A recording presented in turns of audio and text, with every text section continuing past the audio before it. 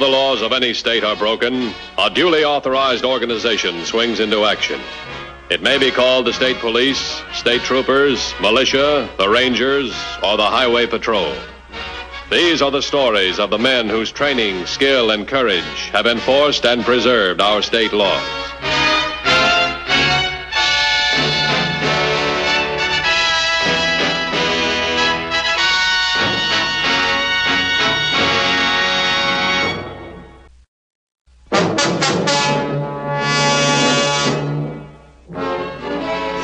In waging its constant battle against crime, the Highway Patrol, like all law enforcement agencies, is sometimes hampered in emergencies by private citizens.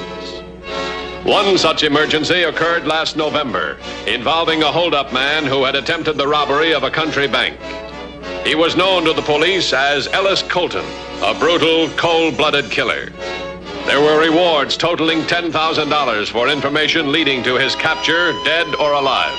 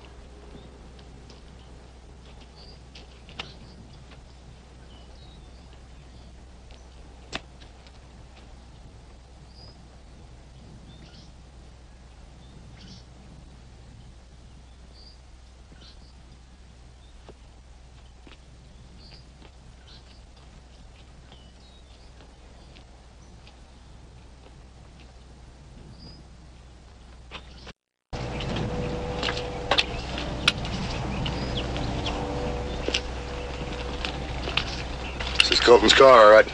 Take a look down here. Blood. Well, the bank guard said he thought he got him in the leg. Right over there, skid marks. Came in here, then cut right back to the highway. I guess Colton figured we'd only be looking for this car. Get on the horn. Have a couple of boys check this area right away. Right.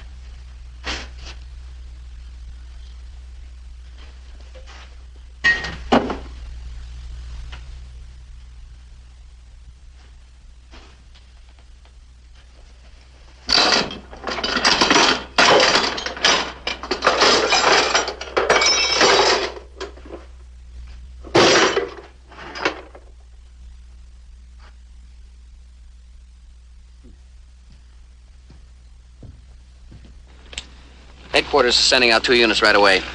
Well, we're not having any luck. Any word from the roadblocks? Haven't seen him. You know this territory. Where do you think he'd try and go? Well, that's hard to say. A lot of side roads running off the highway. That'd be the best thing he could do now, take one of the side roads. Have the word spread to the farmers. They can be a great help, especially for a $10,000 reward. 2110 to headquarters. 2110 to headquarters. You been in the barn, Edna? Not since last night. Why? Somebody knocked over that box of tools on the bench. Found them all over the floor. Probably the dog. She sometimes goes to sleep in there. Did you look around for her? No, but I'd better. Wouldn't want her to ruin those new preserves of yours.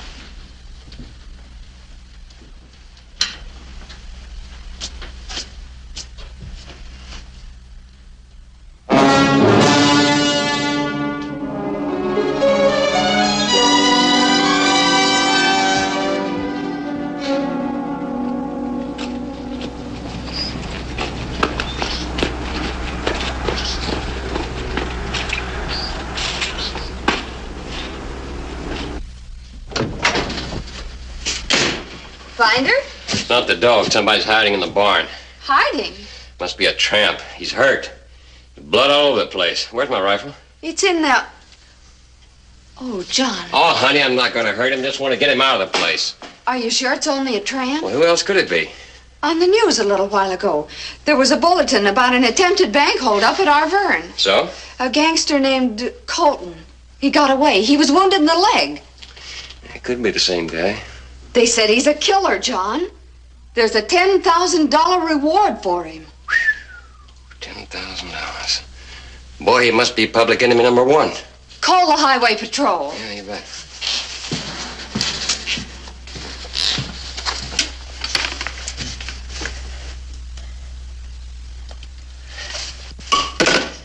Edna?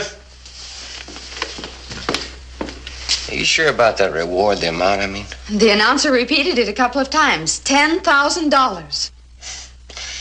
Sure hate to see that kind of money go to somebody else. What are you talking about? Oh, no. You're not thinking of trying for that reward yourself. Why not?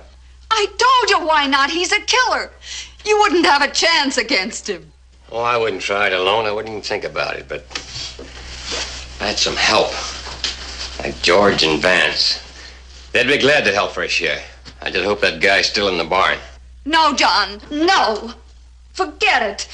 Call the patrol. This is their job. They'll know what to do. Oh, sure. They arrest him, and for that, they collect $10,000. You'd probably get a share for phoning in the information about him, wouldn't you? Like what? 50, $100? No, thanks. This guy's in my barn. I'm entitled to first crack at him. I won't let you. The money isn't worth it. Isn't it? Even a third of $10,000 is more cash money than we've seen since we got married. I could buy you a lot of things you've been wanting. I don't want anything that bad. Not when you're going after a man who's a killer. There's nothing to worry about. With Vance and George, well, we outnumber him 3 to 1. All we do is arrest him and call in the highway patrol. There's nothing to it.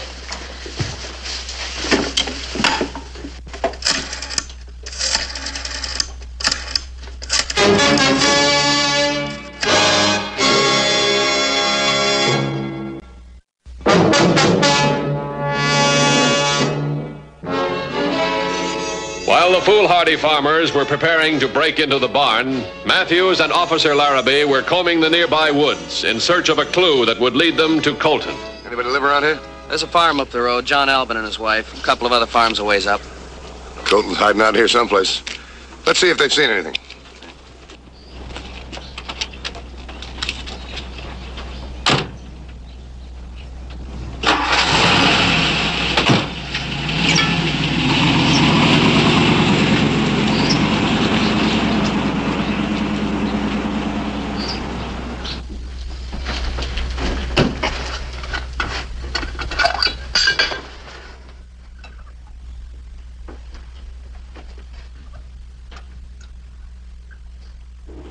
How would you guys like to earn $3,000 apiece? Ah, we're gonna hold up a bank or something? Yeah, much better. Strictly lawful. You hear about that escape killer over in Auburn this morning? Colton? Yeah, what about him? He's hiding in my barn. You're kidding. You sure, John? I saw him. He's hiding in the back and he's wounded. Hey, they got a reward out for him. That's what I'm talking about. There's $10,000. Now all we gotta do is capture him, then call in the highway patrol. You guys with me? Equal shares? I'm not greedy. $300 is enough for me for 5 minutes work, right, George? Well, now, wait a minute. Didn't the radio say he killed a man? Now, I've got a family to think about. Yeah, but he's wounded. He's probably passed out by now. And don't forget, there's 3 of us. As far as I'm concerned, John, you and I can do the job together. We'll split the reward 50-50. Now, wait a minute, Vance. I didn't say I wouldn't join in. What's your plan? To tell the truth, so far I haven't got one. Well, if we want to keep from getting shot up, we better start thinking about it right now. Then it's agreed. We all go up to the barn and break right in. Let's go.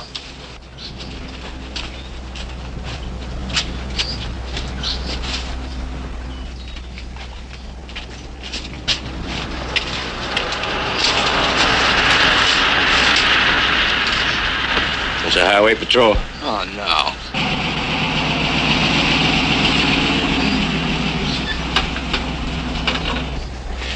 You two stay and watch the barn. I'll go in the house.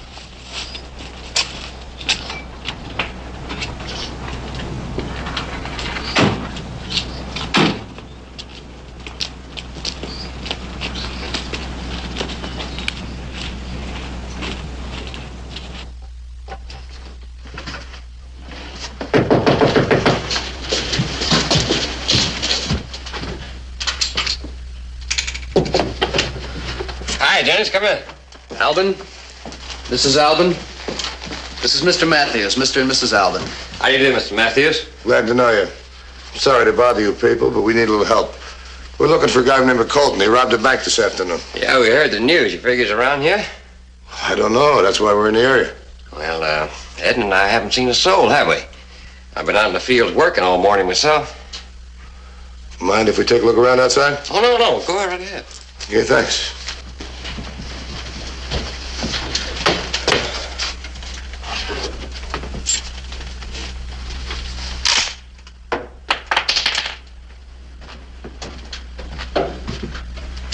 That's your gun?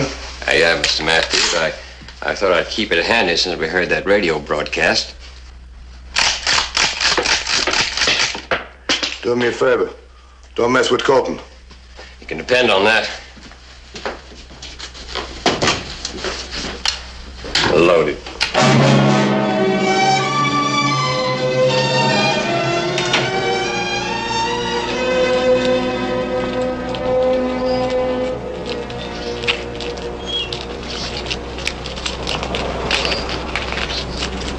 Oh, these are neighbors of mine, Mr. Matthews. That's Vance Wells and George Bailey. What are you fellas doing around here? Well, John here. As a matter of fact, Mr. Matthews, we heard this Colton fella was loose. Well, Ed and I got a little nervous, so I asked Vance and George to help me look around. I see. You got a gun, too? Figured we'd best be prepared. Look, this Colton guy, don't play around with him. He's killed 3 people. He wouldn't think anything about killing you. You checked the barn? Oh, there's no sense looking in there. We checked it already, right, fellas? Yeah, we checked every inch of it, Mr. Matthews. Remember what I said. And forget about the guns. Put them away. You bet. Let's go.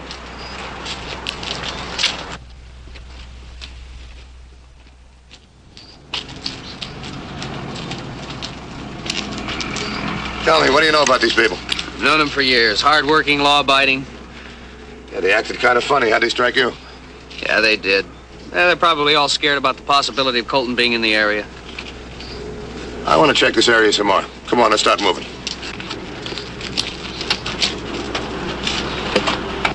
They're driving away. Nice work, John. We finally got him to ourselves. Come on, let's get him. You better wait. They might be looking around. Yeah, I forgot my gun. Now, you stand guard here till I get back.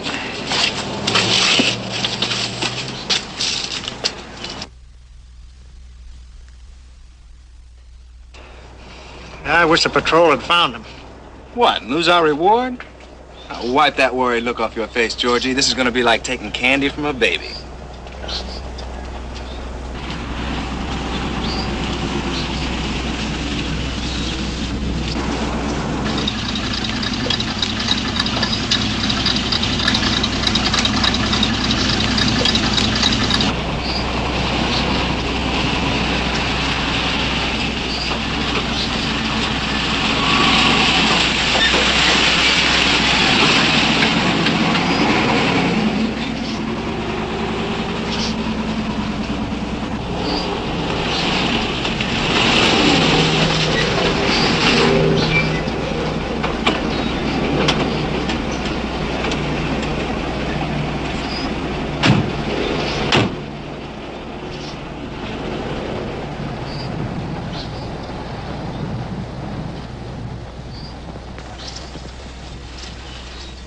More blood in the floorboard. It's Colton's second car, all right.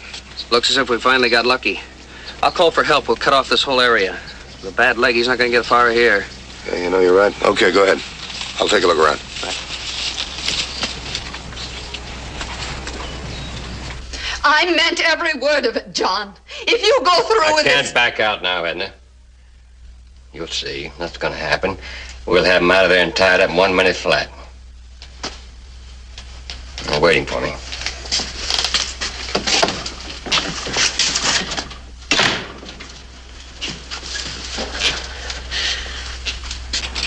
You finally ready? Yeah?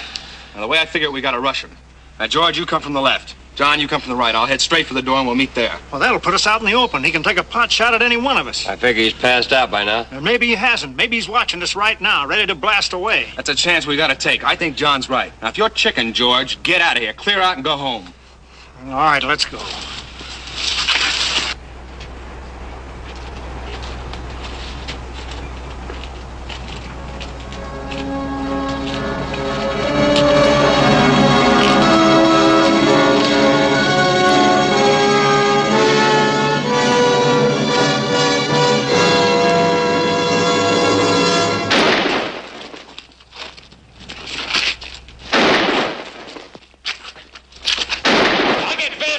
Watch the board!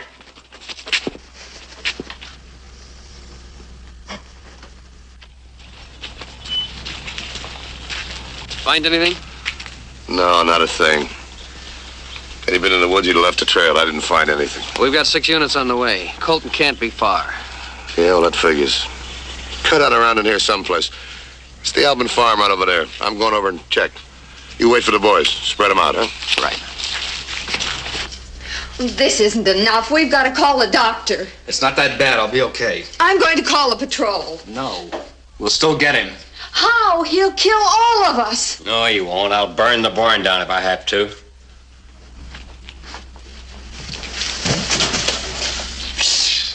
That guy Matthews. Here, cover the table. Oh, Mr. Matthews. Everything all right around there? Sure. Why wouldn't it be? I've got to tell you something, Mr. You think Matthews. he's around here? I don't know. What were we going to say, Mrs. Allen? Oh, she's glad you're back. She's getting a little nervous. Nervous about what? Go on. What were we going to say? Just what John said. The men have started to search the woods. The woods, huh? We'll join them in a couple of minutes. What happened to the other guy? Oh, George, he went home. Yeah, what are you doing here? Just chewing the fat. Just chewing the fat. Who shot you? I'm okay.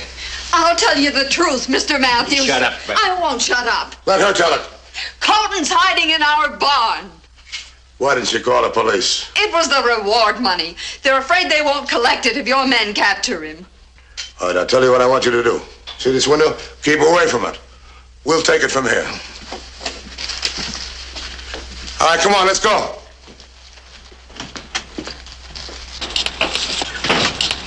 Oh, my, glad you're here. Looked like Colton was going to come out. I told you about these guns. Get out of here, will you? Yes, sir. Thank you. I'll cover you, and then you cover me.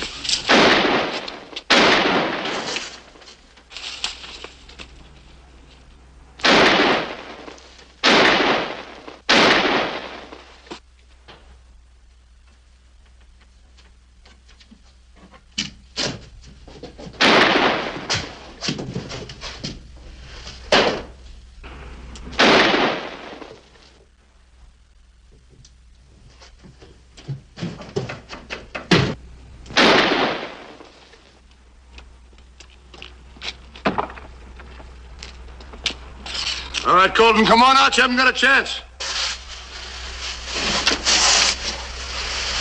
I can't come out. I've got a bad leg. I'm back here on the floor. All right, throw your gun out. It's on the floor. I can't reach it. Come in and get me. I surrender. I won't try anything. I swear it. Just get me to a doctor. I've lost a lot of blood.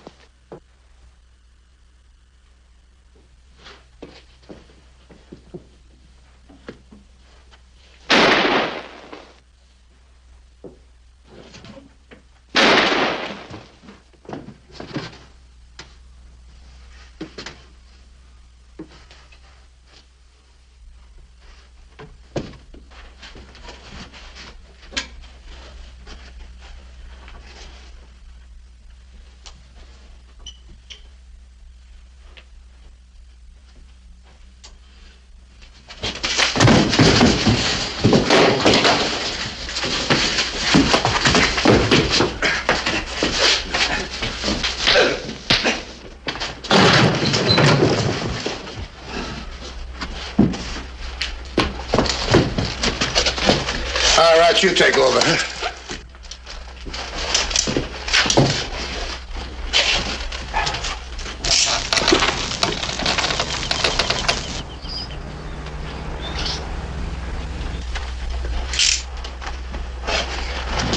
We heard the shooting. Did you get him?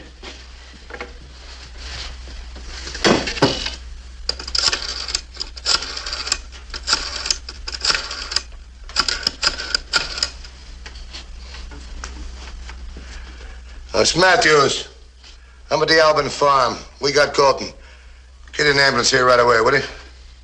Right. Well, forget it's over, Mr. Matthews. Even if you fellows get the reward. The way you walked in that barn, you earned it. Let me tell you something, mister. No law enforcement officer ever gets a reward. That's in line of duty. That's our job. Oh, by the way, Mrs. Albin, can I tell you one thing? You got yourself $10,000 for the information you gave us. Spend it, huh? Don't give it to these guys. Just spend it.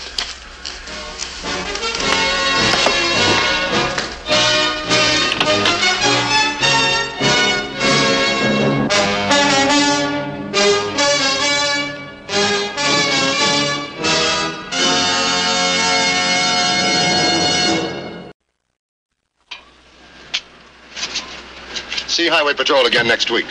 Until then, remember, if you care to drive, drive with care. This is Bradley Crawford saying, see you next week.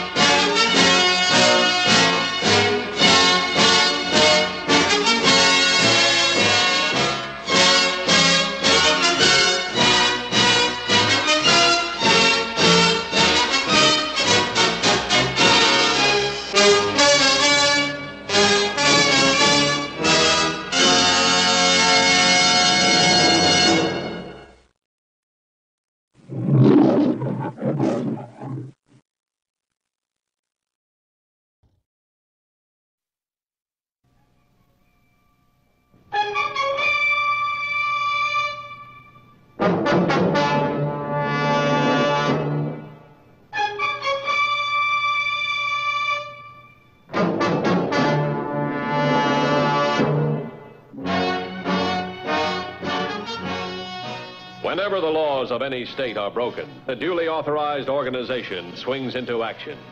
It may be called the state police, state troopers, militia, the rangers, or the highway patrol. These are the stories of the men whose training, skill, and courage have enforced and preserved our state laws.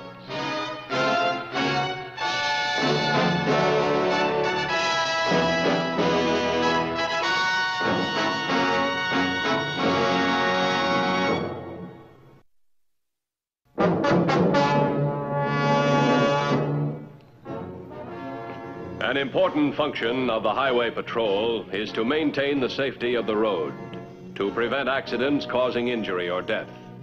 But not all the fatalities on the highway are accidents, though they may appear to be. During harvest time, the patrol encountered an accident that started with the driver looking for a hitchhiker.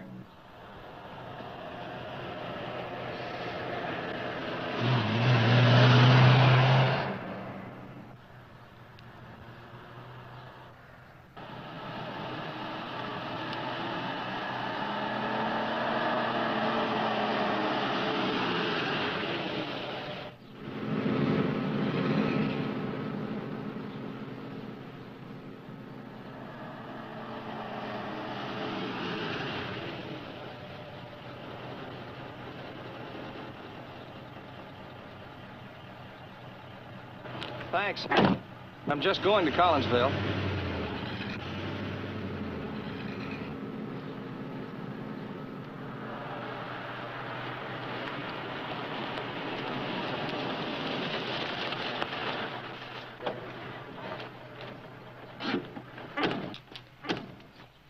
Nothing wrong here. No! No!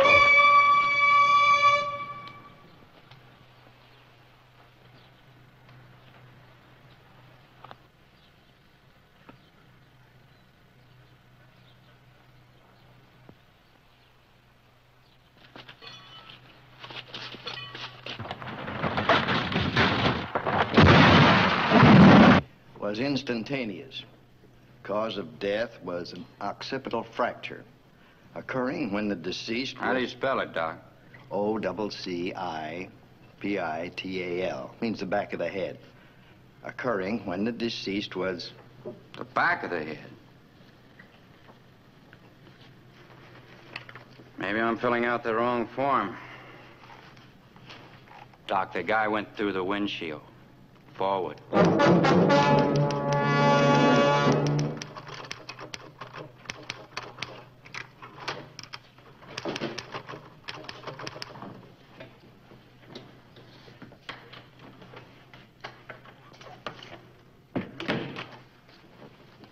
Have you time to check the daily report?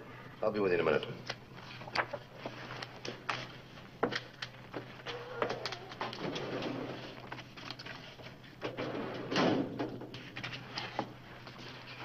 You got something hot? Looks like a murder, only we're supposed to think it was an accident. All right, let's have it. Car hit a tree. Victim's head went straight forward into the windshield. But he died from a blow on the back of the head. We reconstructed the accident, and it would have been impossible for the victim to have received such a blow in the crash. What else? We figured he was clubbed with something heavy and blunt. Maybe a tire iron. Then propped behind the wheel of the car, which was crashed. About 4.5 miles north of Collinsville. What's his name? We don't know. No driver's license? Yes, he had one. John Curtis. It's been erased and rewritten. It's a pretty good job, too. Not quite professional. Let's find out who this guy is. Send his fingerprints to Washington for a make. Ask the lab boys if they can bring this back with the original name and number. Anything else on the body? Just this, an ID card from an insurance company. Urban Casualty and Life Assurance. In case of injury, notify William Ferguson. RFD Box 43, Gardner's Grove. Patrolman Garvey thinks the victim might have been a fruit tramp. Yeah, the highways are crawling with him this time of the year. Why would anyone want to plant a phony identity on a poor fruit picker? Maybe someone wanted to lose his own identity, commit suicide, and live to tell about it. I think the guy that did this homicide's not going to do much telling. Could have murdered him for the usual reasons, revenge, jealousy. If one of those were the motives, why take the trouble to plant a false identity? It's crazy. Ever run across a killer who was normal? This could be the motive. Insurance? Yeah. The killer might have pulled this trick before, too. I see what you mean. I'll tell you what I want you to do. Get me a report on all vehicular fatalities that occurred in the past 12 months that have any similarity to this one. I'll get the file room on it right away. I'm going to take a run down to Gardner's Grove. RFD 43. Keep me posted, will you?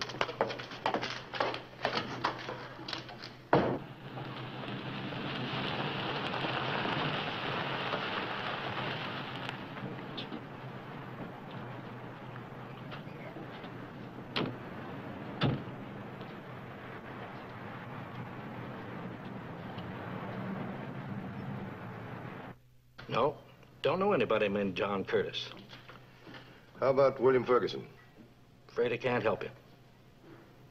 It's funny you'd give this address. Well, look here. Guess about the biggest unofficial post office in the whole state. How come? Most folks come here have no permanent homes.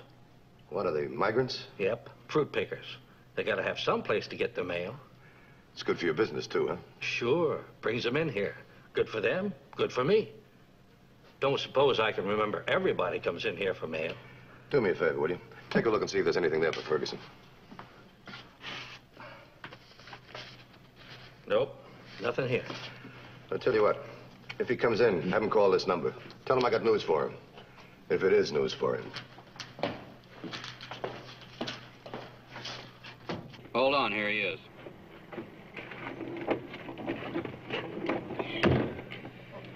Matthews here. Got a line on the car used in the Curtis killing. All right, let's have it. Take this down. DMV ownership, license number 2Y7022, sold 16th of this month by A&B Used Car Company at 10213 Union Avenue, Hartsdale. That's about 30 miles from here. What was the buyer's name? John Curtis. That figures. Thanks. Let's go to Hartsdale.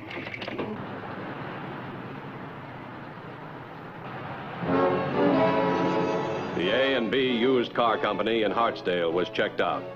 The owner remembered the sale of the 1938 dark blue convertible, but was not able to describe the buyer. 3153. 3153, bye. 3153, what's the 1020 of 2150? 2150, bye. 2150. 2 fatality reports similar to the case you're on in almost every particular. Yeah, I was afraid of that. I'll 1019 in about 30 minutes. Have the reports ready on my desk when I get there. Tell them to keep digging, will you? 10-4, 2150. We better find this character and fast.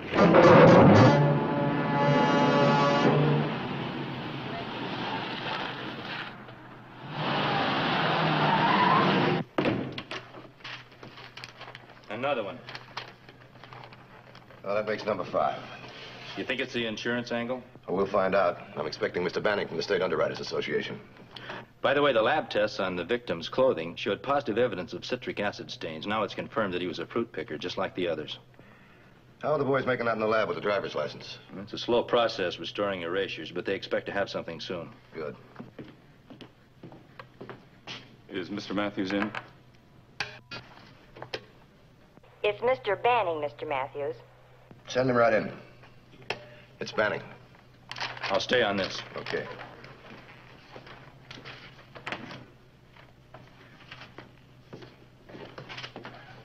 Hello, Mr. Banning. Sit down, won't you? Looks like you hit it right in the button, Mr. Matthews. They all had insurance, all 4 of them. There's been a 5th one turned up since last time I spoke to you. They were all migratory workers, and though they were insured by different firms, they seem to have one very important thing in common. I'll bet I know what it is. All 4 beneficiaries had the same mailing address. Right. Same address, different names. But I'll bet my bottom dollar that all 4 of those beneficiaries are one and the same party. And you'd win your bet. What kind of policies were they? Life accident. Extra indemnity for death by accident on 3 of the 4. All are what we call open policies. No medical required, no personal appearance necessary. Oh, I see. Just fill out the questionnaire and send it in with a premium. That's about it. Well, let me see if I've got this straight now. Be easy for a guy to take out a policy in a phony name. Then arrange identification papers in that name. We'll say like a driver's license. And his next move is to find a victim, a hitchhiker or a migratory worker. One that would answer the description on the questionnaire. Then he kills him in what he hopes to look like an accident. Plants a fake ID card on him, then sits back and waits for the insurance company to send the check. Is that about it? It would seem so. Of course, getting away with it is something else again. Strange that he always picks migratory workers for his victims. Well, a migratory worker has no roots. If he disappears, nobody would care very much. It's different with a guy who works in a store or an office. This just came off the wire from Washington. He was clean. The prints are Army.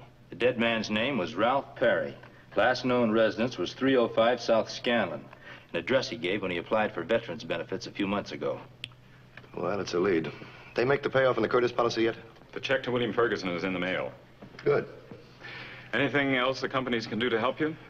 Yeah, I'd like photostats on the last 4 checks. I'll see that you get them. I'm going to pay a visit to South Scanlon Street. Put a stake out in that RFD number.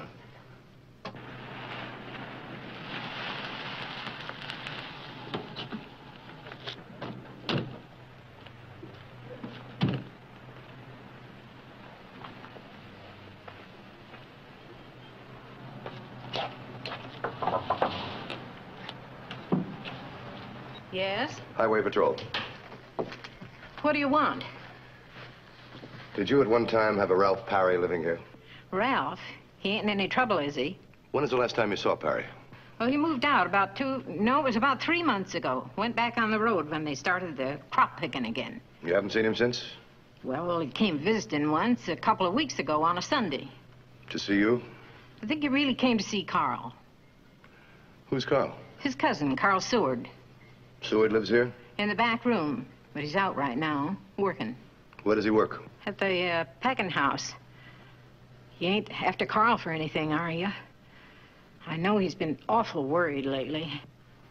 What's he worried about? I guess maybe it was the fight that upset his nervous system. The fight? Yeah, him and Ralph. First they was hollering to beat the cars, and then they were knocking each other all over the place. On a Sunday, too. What was it all about? It was about some insurance money.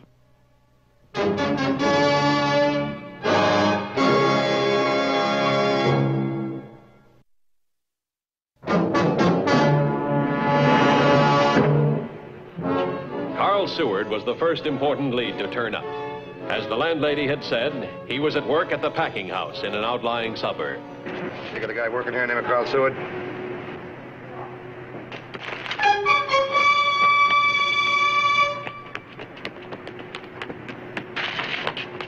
Oh, please, let me go. Let me go. Take it easy. Take it easy. Please let me go. Oh, I'll never do it again. Do what? I mean about the apples. What apples? The ones I sold and kept the money for. I don't know what got into me. I'm no crook. How much money did you get? $1.85.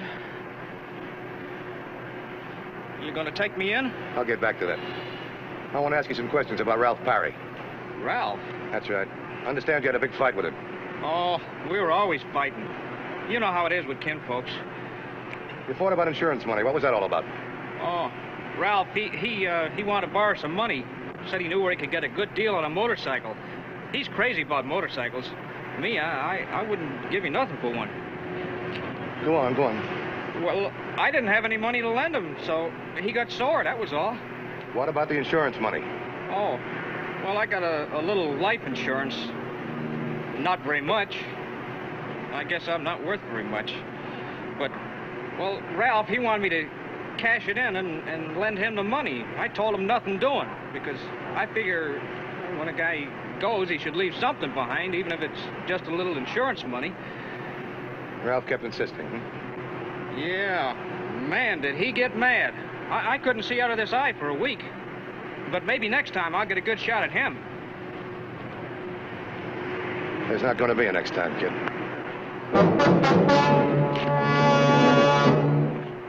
Well, we've had a big day. Chase a killer and wind up catching a guy who's been stealing apples. Yeah. It's Matthews. The lab raised the original name on the driver's license. Okay, go on, go on. Henry Willits, the Gardner's Grove address. Don't tell me. RFD 43, I bet. That's it. Okay, we'll take a run out there. Call me if anything breaks, huh? Climb in.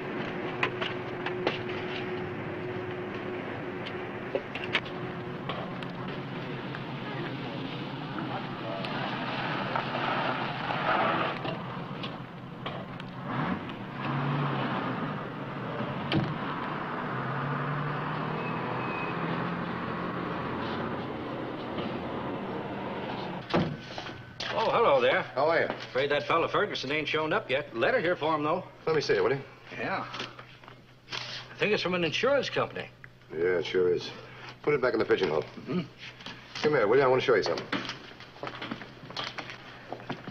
See that guy there with the crop duster? Mm-hmm. That's Patrolman Peterson. If somebody comes with that letter, you get in trouble. Send for him fast. Always was one to cooperate with the law. Hey, tell me, you know a fellow by the name of Henry Willis? Hank Willis? I sure do, mister. Sooner or later, they always come around asking for Hank. What does that mean? He's a bad apple. Bad clean through. Why, a couple of years ago, he almost killed a fella. Straw boss over at Kingsley's Orange Grove. How come? They got to arguing, and Hank had this claw hammer in his hand, and, well, you can guess the rest. You hurt him bad? Sent him to the hospital with a busted shoulder. Might have killed him, only the man sidestepped just in time. Did the man file a complaint? Yep. Judge gave him about a year's time. Might have gotten off easier, except this was the second time up for Hank. What'd he do this time? Maybe too much, maybe nothing. I don't know. You got any idea what part of the state Willis is working in now? Sure. He's right here. Back behind this store building's an alfalfa field. You go across it a quarter of a mile or so until you come to the grove. You'll find him there. Thanks. Be careful, though. Hank Willis is a rough, tough boy.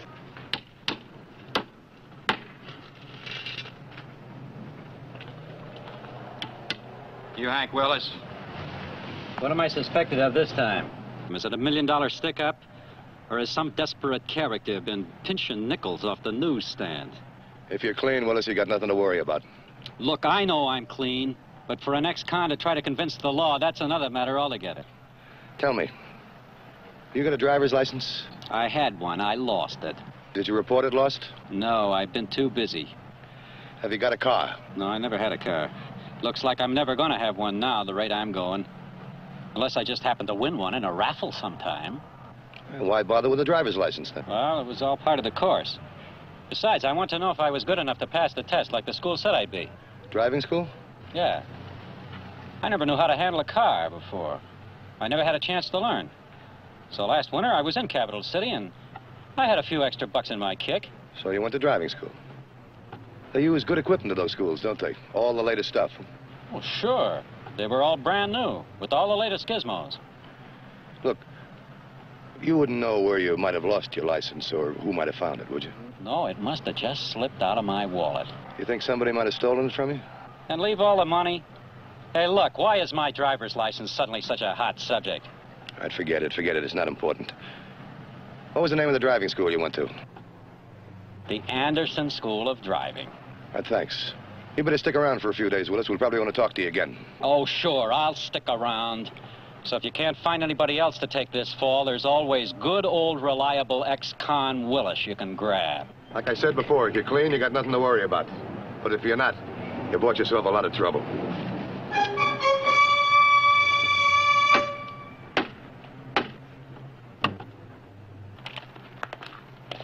Well, call headquarters. Tell them to call the Anderson School of Driving. I want to check on the equipment they use, especially the car that Willis used for lessons. I'll be inside. All right. 2150 to headquarters. All right, Mrs. McLean. Goodbye. Find Hank Willis all right? I found him. Pretty tough character, eh? I've met tougher. It's a nice car you got out there. Is it yours? She will be when she's paid for. Suppose Hank Willis the fellow you're looking for? I'll know soon enough. Here you are, Chief. Here's the information on Willis you wanted. Hope it's what you're looking for. Well, things are starting to make sense. Time to wrap it up? No. This tells us exactly the man we want, but it's not evidence. Won't hold up in court. So we're still with it? Yeah, I'm afraid so. Unless the pressure gets too much for our boy and he makes a break for it or tries to pick up an insurance check. Either way, we got him exactly where we want him. Think he might? I don't know. It's hard enough to predict what a normal person will do. You know something? I think they spotted Peterson. That's why they haven't picked up the check. I'm going to pull him off that stakeout. Anything I can do to help, Mr. Matthews, be very happy to. Thanks. If anybody comes for that check, let us know right away, will you?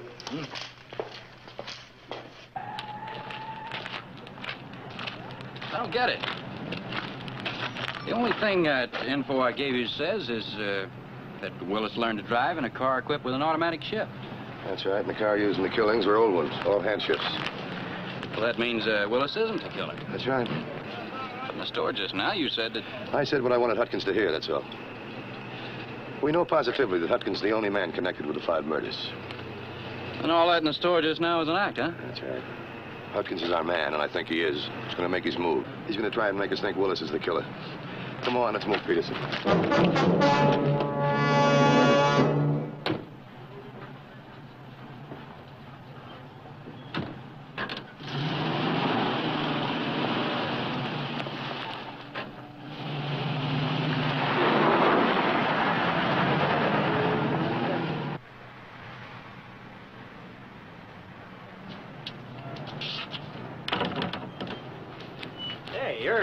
You're closing up a little early, ain't you? Just going to town to pick up some merchandise.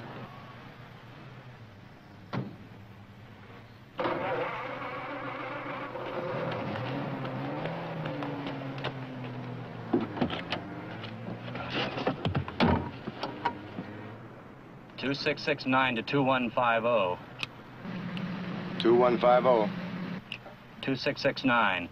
Man answering description of Henry Willis seen getting into Hutkins' car and driving off with Hutkins. 2150 to 2669. What is your 1020? 2669. Northbound on Highway 42, a half-mile north of Hutkins' store. All right, stay with him. We'll catch up to you. And let's go. There's a man's life at stake.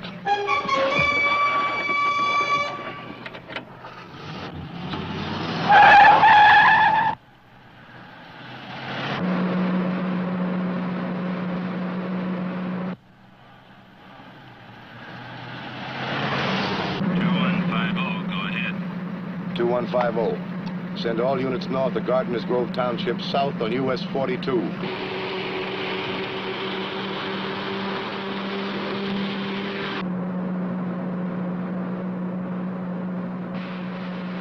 Units south of Hutkins' store are to proceed north. Intercept a green special sedan 1955, license number 2Z33201. 2 men in it. Use caution. Repeat. Use caution. One of them is a killer.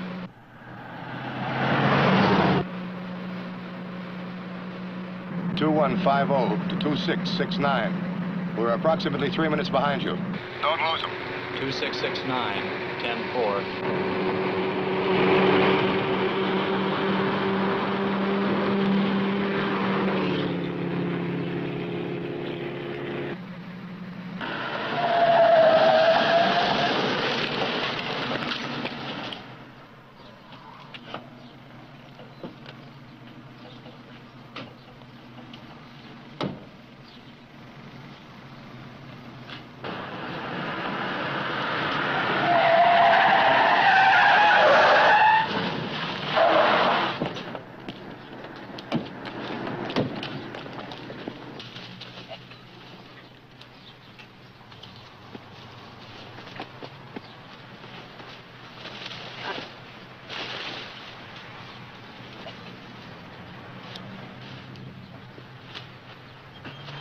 He was trying to kill me, to keep me from telling that it was him who came after that insurance company letter.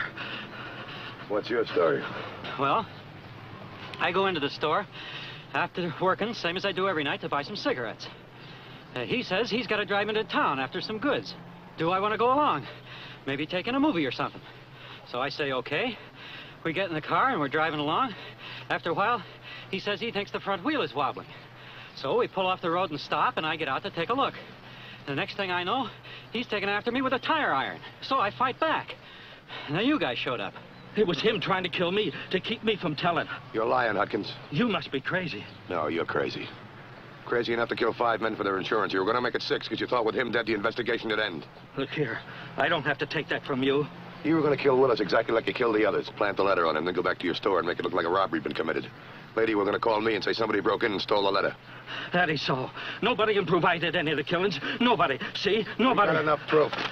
And this, too. When we check your handwriting against the endorsements on the other checks, we'll cinch it. All right, take them away.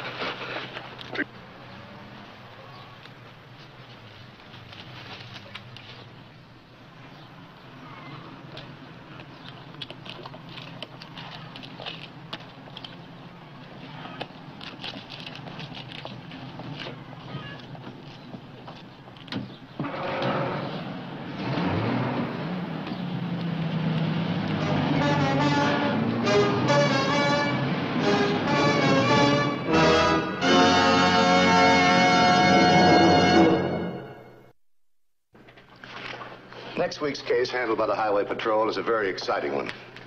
We hope you'll be with us. Until then, remember, the careless driver isn't driving his car. He's aiming it. This is Broderick Crawford saying, see you next week.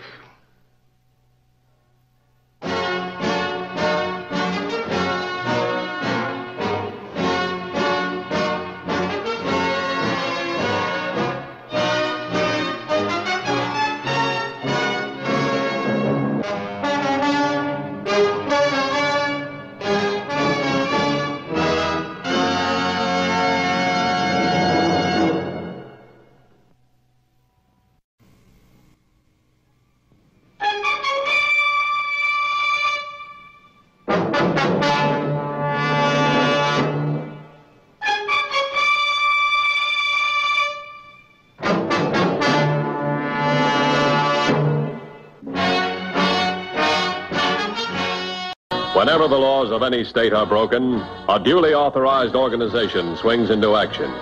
It may be called the state police, state troopers, militia, the rangers, or the highway patrol. These are the stories of the men whose training, skill, and courage have enforced and preserved our state laws.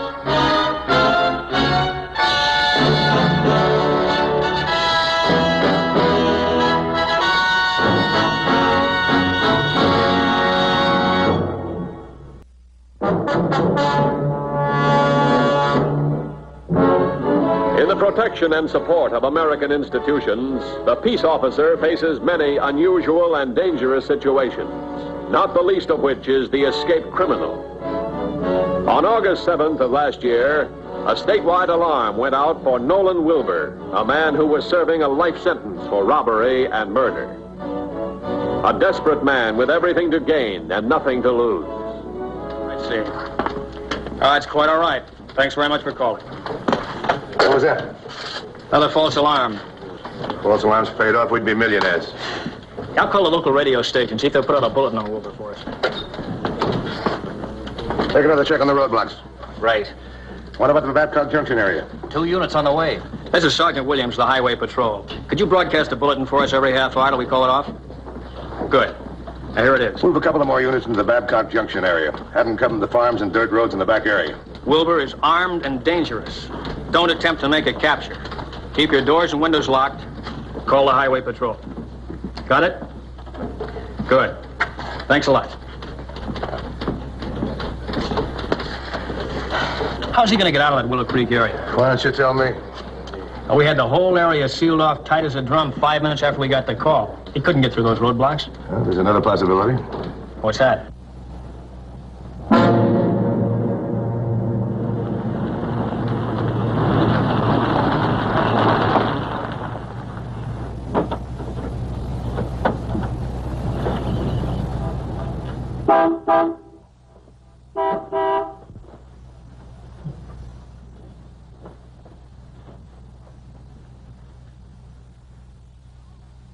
Hi. Can I get some gas? All right, get out of that car, lady. Don't. I said, get out of that car. Listen, You keep your trap shut if you don't want to end up in a hearse. Now get in that station. Go with me. Get in. Quiet. Don't. Oh.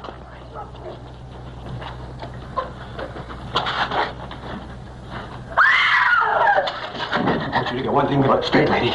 There'd be 2 dead bodies in the station. I wouldn't short of bullets if you consider yourself lucky. Simpson, did you check out the roadblocks? All negative. What about that report from 3220? He picked up a stolen car, but Nolan Wilbur was not one of the occupants. Well, keep after him. Pull in a few more units and establish secondary blocks in case he tries to get around that main block on foot. Right. You don't have to tie it so tight. Just want to make sure you don't go taking any walks.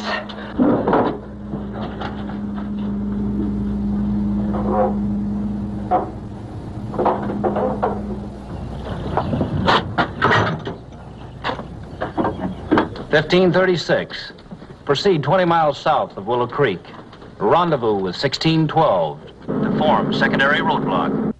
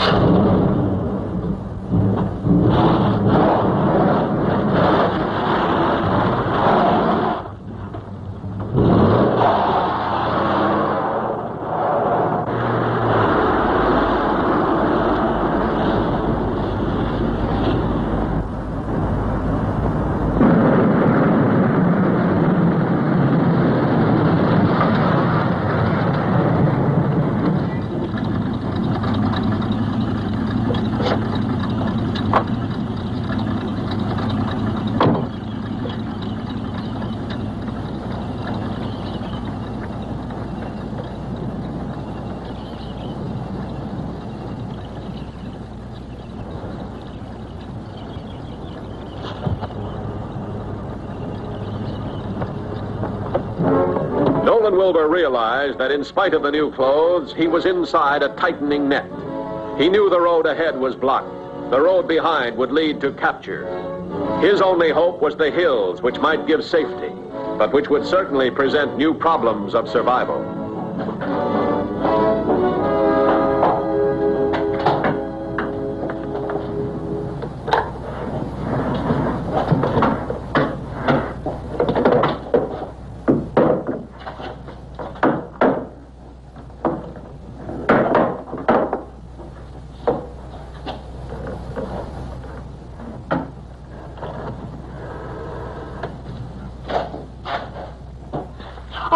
Operator, get me the Highway Patrol.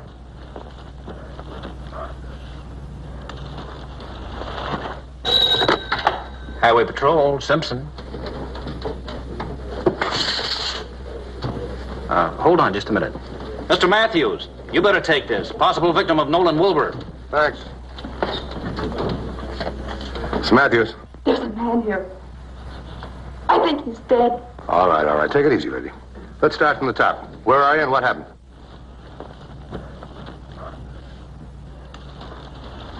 All right, ma'am. Now, don't you worry. We'll have an officer out there right away. Yeah, thank you. Get your gear. 15 minutes ago, Wilbur left the service station on 104. That's just south of our roadblock. He was driving a blue convertible. Nora Paul label 308. It's around the whole area. We're going to the service station.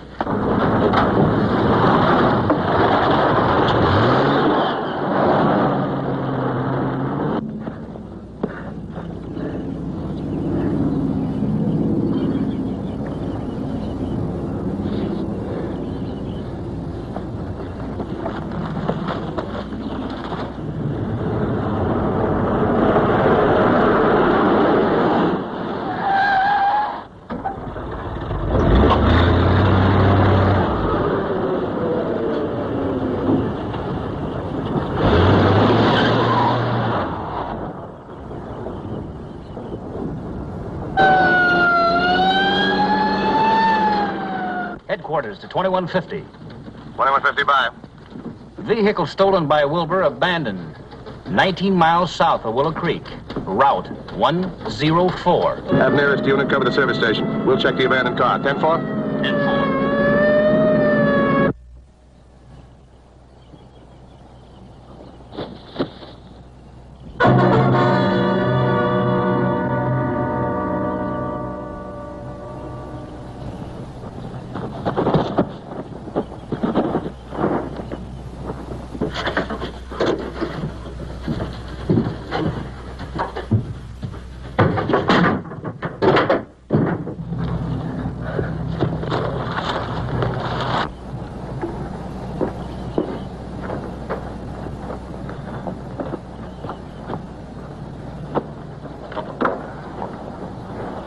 Drop it.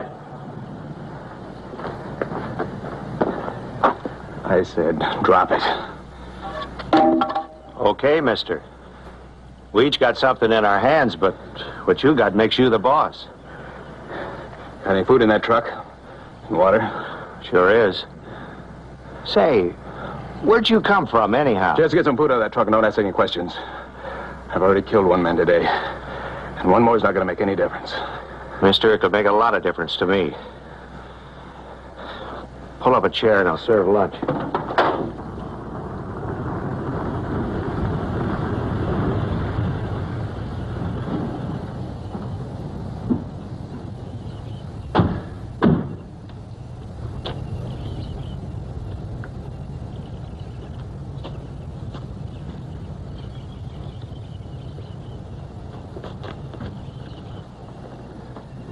Well, here it is. A little further up the road, he'd met the roadblock. Yeah, he must have spotted it up ahead and decided to dump the car here. Yeah, I'll buy that, but what direction did he take off in? There was a lot less cover south of the road, more highways. Of course, he might have figured we'd decide on the hills and go the other way to cross us up. It'd take a week to flush him out of there.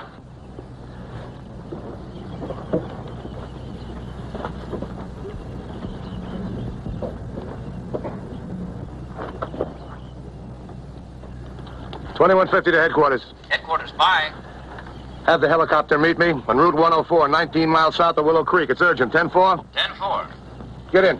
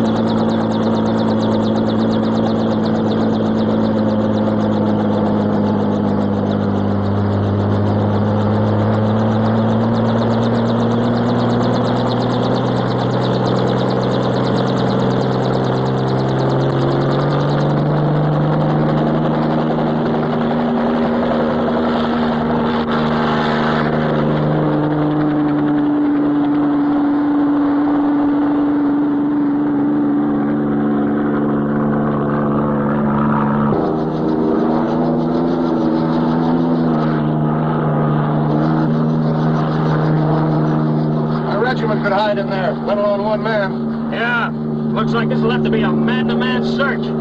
Drop down. We'll cover this area in circles, getting wider every time. We'll cover every inch of the ground around here.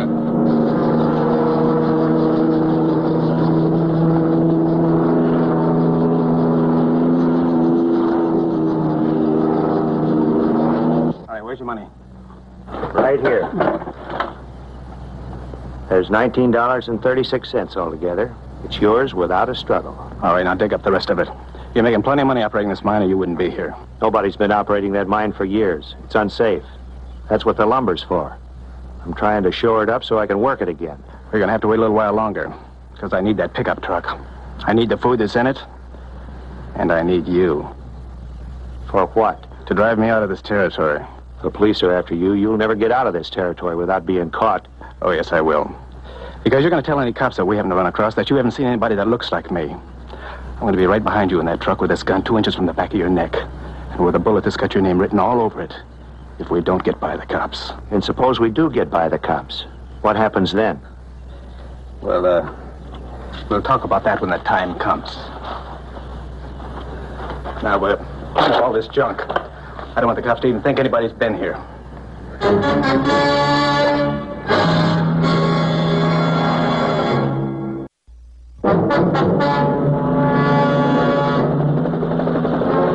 Continuing their helicopter search, Matthews and Williams knew that Nolan Wilbur would not hesitate to strike out at anything that stood in the way of his freedom. Knowing this, a seemingly impossible search had to have a quick ending. But the Highway Patrol could not know that Nolan Wilbur had already found what he hoped would be his ticket to freedom.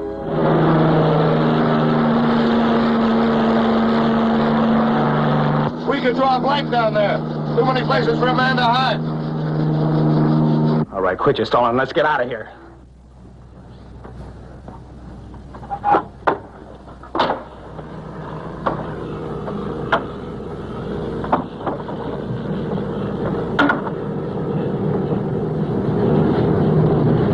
That might be the cops looking for me.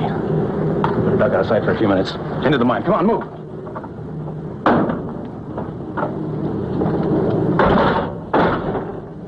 Come on, hurry up.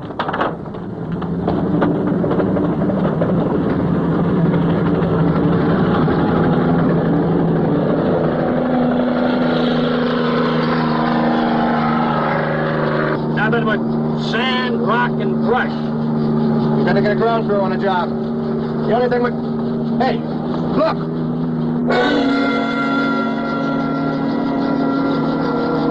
It's a pickup truck. Must be a prospector. Whoever it is, we better warn him. Wilbur's somewhere in these hills. Drop down in that clearing right over there.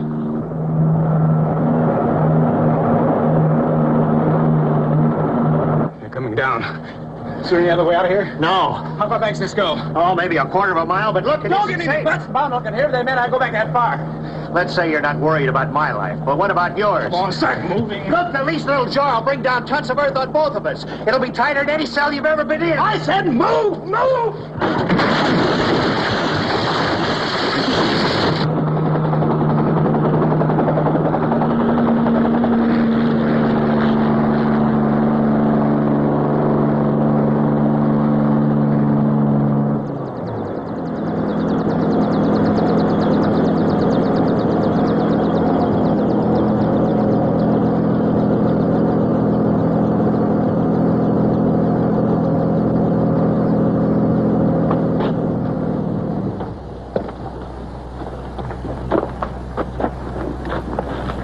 Anybody hurt? Guess not. Let's take a look around. The car didn't get here by itself.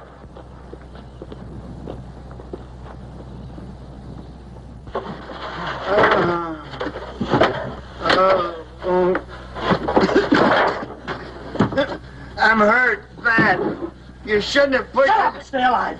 You gotta stay alive to get me out of this.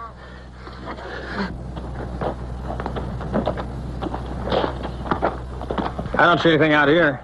How about the mine? I'm with you. Hold it, coppers! All right, Wilbur. Come out of there. Come out with your hands up. Listen to me, coppers. There's another guy in here with me. There's a big rock laying on him and he's hurt. If you don't come in here and get him, he'll die. And if you don't do just what I tell you to do, he'll die a lot quicker. Get it? That's a bluff, Wilbur. And we'll call that bluff in 3 seconds with tear gas if you don't come out of there. Tell him loud. He's right. I'm here. I'm hurt. Help me. Please. Okay, Wilbur, start talking. Grab your guns at the mouth of the mine where I can see him. And come in here and get the rock over this guy.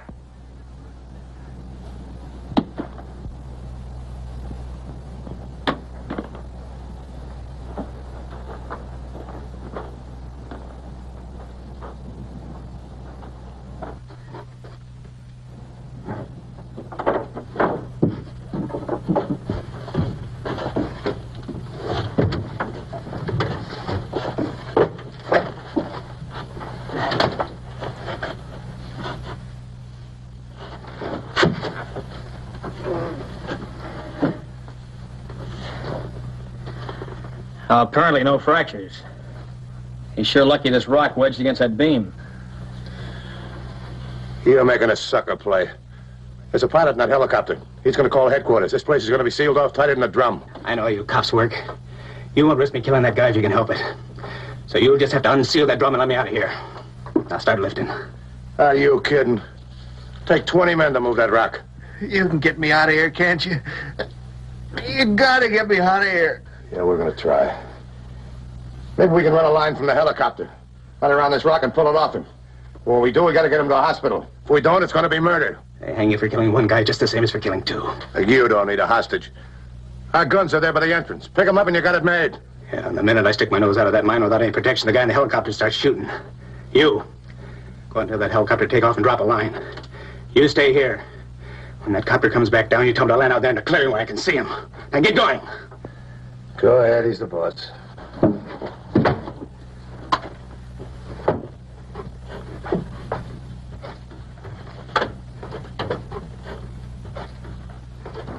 Well, they have that line.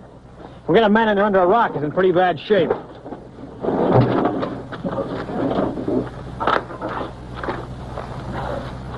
Try to loop this around a rock, see if you can lift it. Think we can manage? We sure give it a try. Listen, when you get through, land right here. We're in trouble.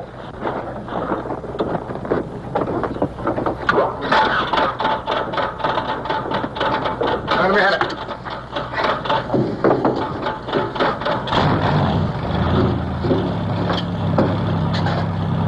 Pick that beam up over there.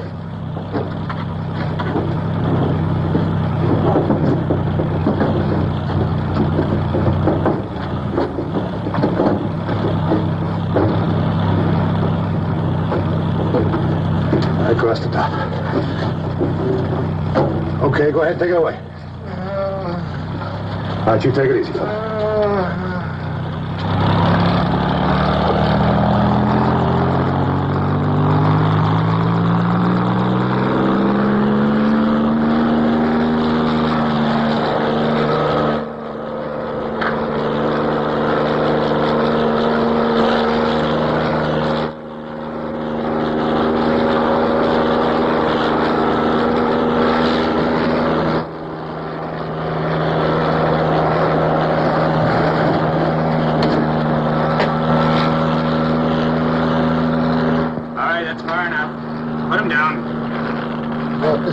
We gotta get him to a hospital. Call up your helicopter. Get in it and get out. If you have any future plans, that is. I got plenty of plans. And they include you, too. Get out there in that clearing where I can see you. And take off and don't come back.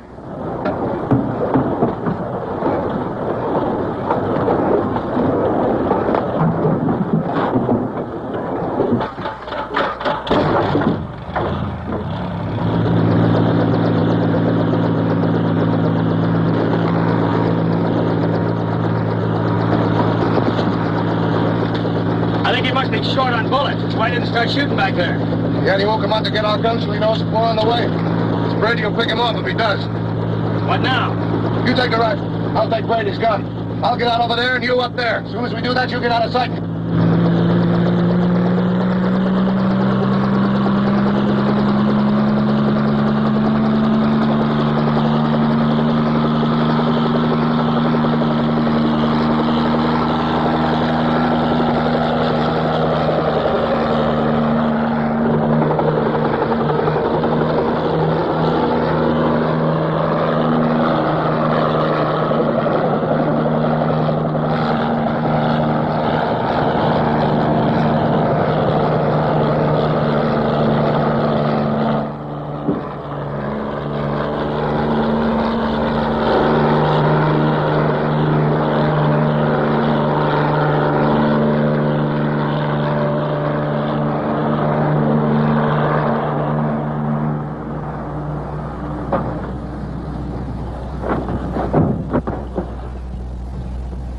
Get me a doctor, please. Come on. Come on, let's go.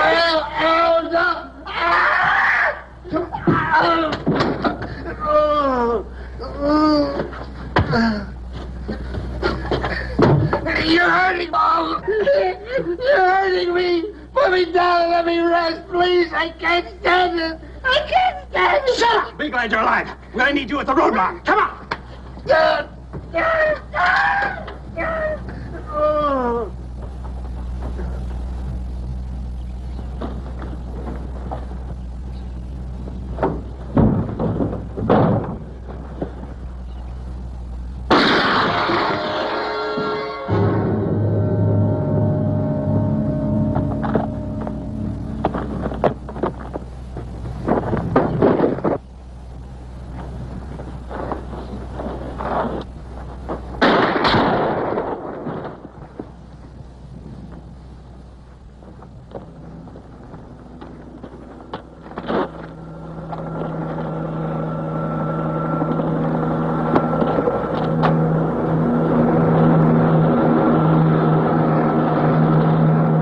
This is the first time in my life I've ever been shot at with my own gun.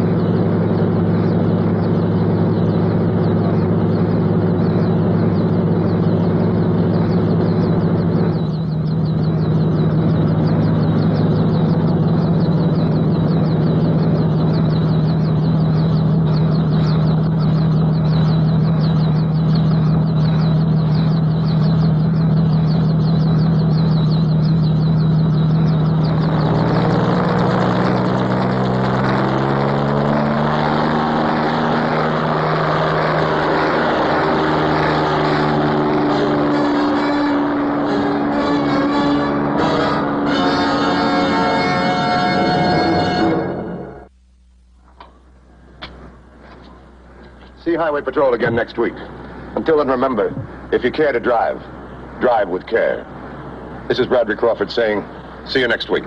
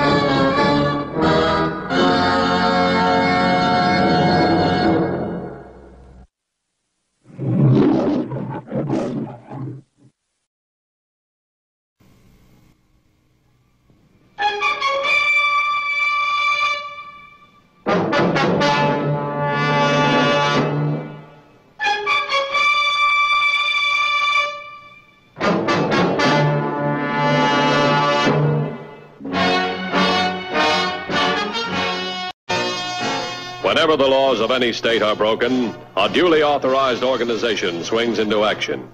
It may be called the state police, state troopers, militia, the rangers, or the highway patrol. These are the stories of the men whose training, skill, and courage have enforced and preserved our state laws.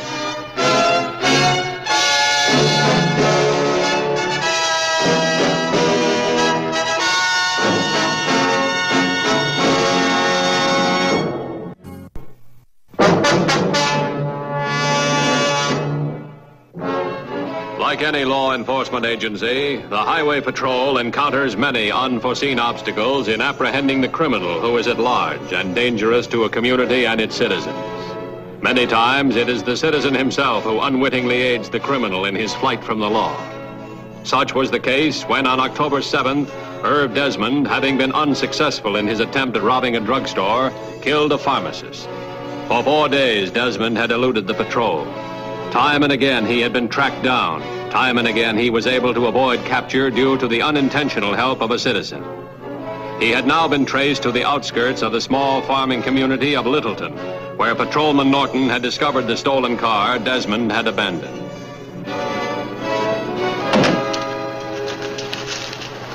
Doesn't seem to be anything wrong with the car. Must have figured it was too well known.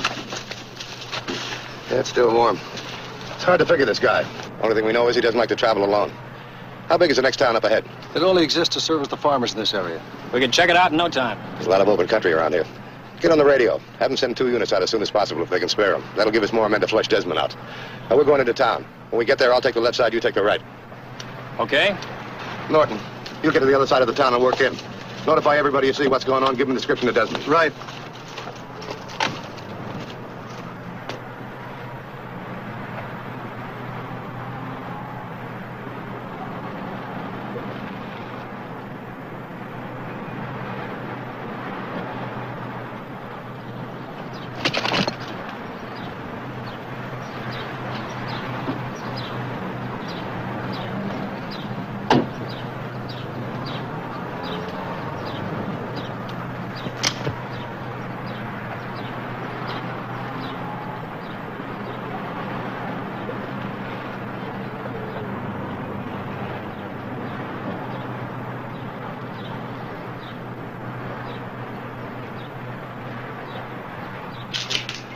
Good morning. I'm Matthews, Highway Patrol. I'm Henry Beckerly, and this is Sam and Ellie Woods. How do you do? Have some breakfast? No, thanks. We're looking for a man to kill a pharmacist over in Smithsville. We think he's in this area. Did you hear that, Ellie? A killer here in Littleton. Well, I declare. What makes you think he's in these parts, Mr. Matthews? Yeah, isn't anything around Littleton that would interest him. Well, we've been tracking him for quite a while. We lost him somewhere around here. What's his name? His name is Desmond. He's tall, good-looking fellow, about 35. You wouldn't take him for a killer at all. I saw a man this morning, Sam, as we came from the farm. No, that was the elderly boy. He's always traipsing over someplace and not coming back till the next day. Sure, that was the elderly boy, Ellie. I saw him myself. You know that my wife has seen that boy every day for the past 20 years and still don't recognize him. And you know what? When she sees her daughter's children today, she won't recognize them. But if we see that killer, Mr. Matthews will sure let you know. Thanks very much. We'd appreciate it. Now, all of you go about your business as usual. But please, be careful. Thanks again. Thank you, sir.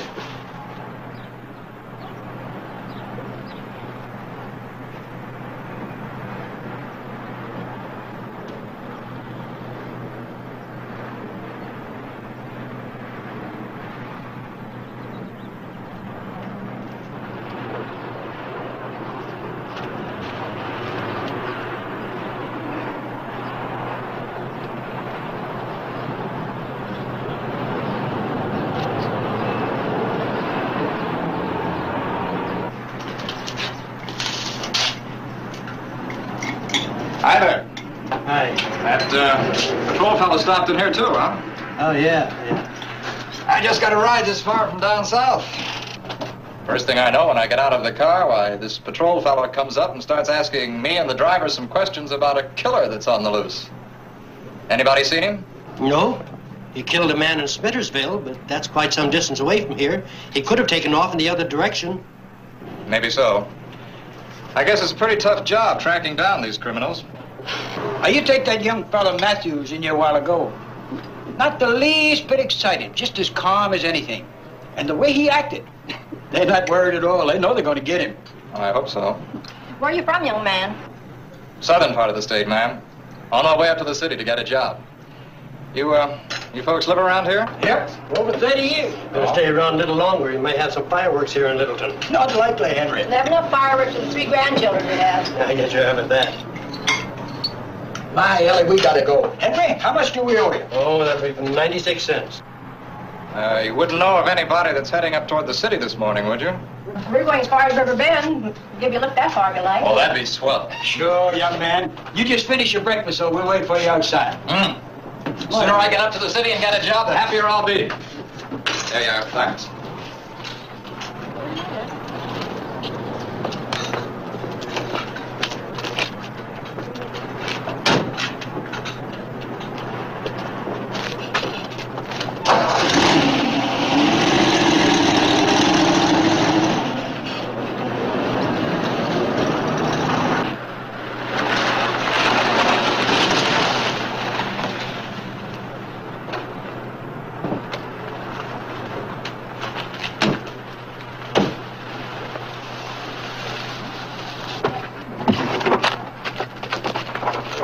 Find anything? No, sir. I checked with everybody I saw clear up to the cutoff. Not a sign of them. McWilliams or Fleming uncover anything?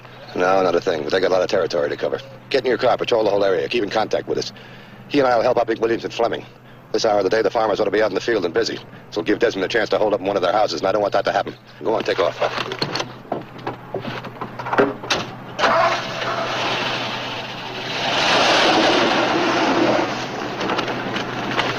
Somebody should have spotted Desmond by now. It's been about an hour since we've been to town. Let's check it again.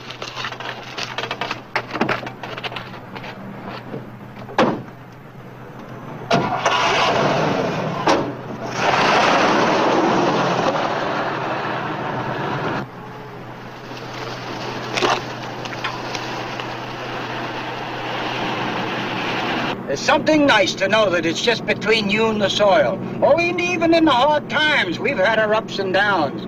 But the good Lord has been mighty good to us, wouldn't you say, Ellie? Yes, Sam, but Mr. Williams might not be cut out to do farming. Isn't that the road to Medford intersecting up ahead there? Yes, it is.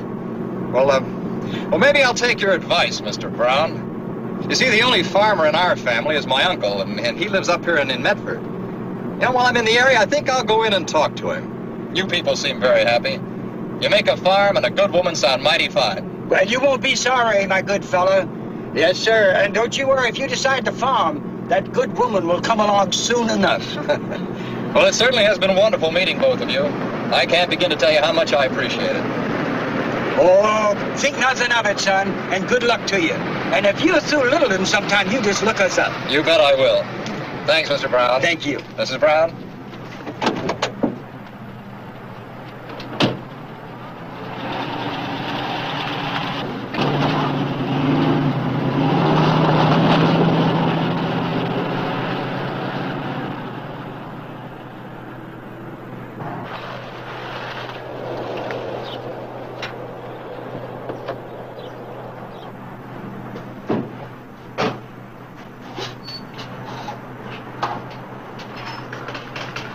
You back so soon? Did you find him? No, not yet. You sure there were no strangers around here this morning? No, only the Browns that were here and that young fella that you talked to outside. What young fella? The young fella that you talked to in the car. He said... Where is he now? Why, he went with the Browns to ride to River Bend. It couldn't be that he... What kind of a car were they driving? Why, it was a new green half-ton truck. Sam just got it. Where in River Bend? Why, they were going to visit their daughter. Mr. Matthews, I didn't... All right. Now just simmer down and answer a few questions, will you? Did you ever see this guy before? No, but he was a nice sort of a looking young fella, and he talked about the killer. It never dawned upon me that he could have been the killer. Ella and Sam felt the same way about it. They thought it was just a young fella passing through. How long ago did they leave? Well, about 20 minutes ago. What's the address in River Bend? It's their daughter. The name is Eldridge. All right, get on the phone. Tell headquarters to send another unit to the Eldridge house in River Bend. Mr. Matthews, I'm sorry. I should have known. You don't think he'll do any harm to Sam and Ella, do you? Well, to tell you the truth, I don't know. Keep your fingers crossed.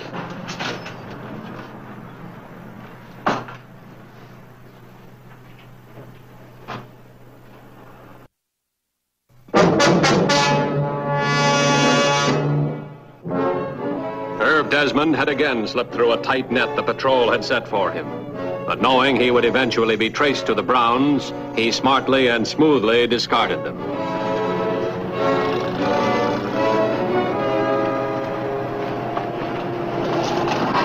You in charge here? What? I said you in charge here. Yeah, what do you want? Well, I saw a sign back there. It said you need day laborers. You don't look much like a day laborer. I'll change your clothes and I will. Oh, I'm big. My hands are strong. All right, I need a pair of hands to help move some concrete brick. You get $12 a day and you'll work. You understand? Good enough. Come on.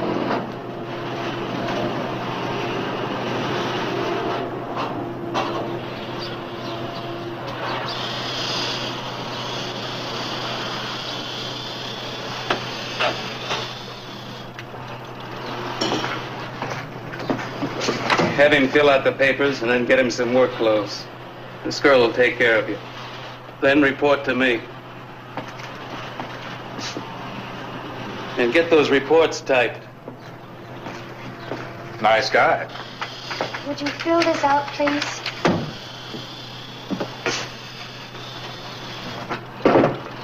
I think he can use you for 3 days, but one day with him and you'll be ready to leave. Oh, I don't know.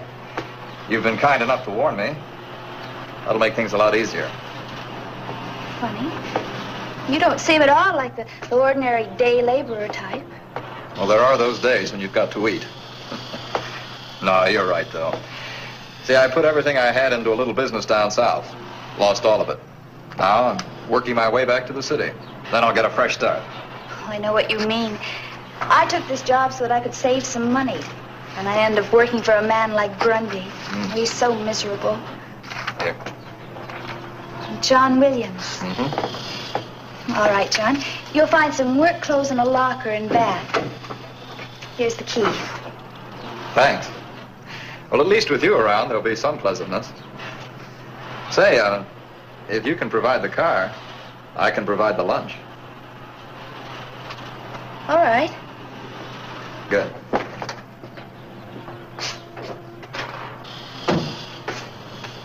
But I don't understand, Mr. Matthews. He seems like such a nice, fine young fellow, and he did us no harm. Ain't that right, Ellie? Are you sure you got the right fella? Yeah, he's the right man. Do you know why he got off at Medford Junction? He had said he had an uncle up in Medford who farmed. He said he was going to go up there and talk to him. He said we made farming sound pretty good. That's what he said, Mr. Matthews. I guess we're lucky. I mean that he didn't do us any harm. Hey, you sure are. I hope the people we're with now are just as lucky. Thanks very much. Well, let's go.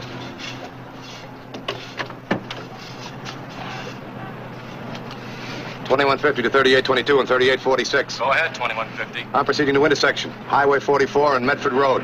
38.22, stay on Medford Road to Medford. 38.46, take opposite direction. Stay in contact. 10-4? 10-4.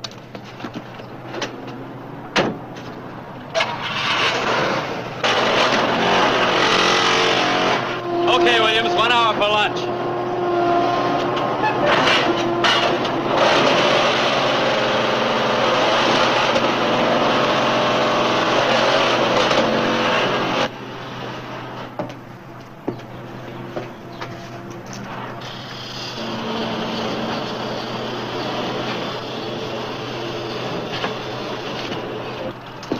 Hi. Well, I look like a worker now, don't I? Oh, yes. How about our lunch? Well, I can't leave just yet until Mr. Grundy gets back. He watches the office during lunch hour. Oh? Good. Well, that'll give me a chance to change my clothes and freshen up a bit. Where's your car? I'll meet you there. It's the brown convertible just in back of the office. Good. I'll see you in a few minutes. All right.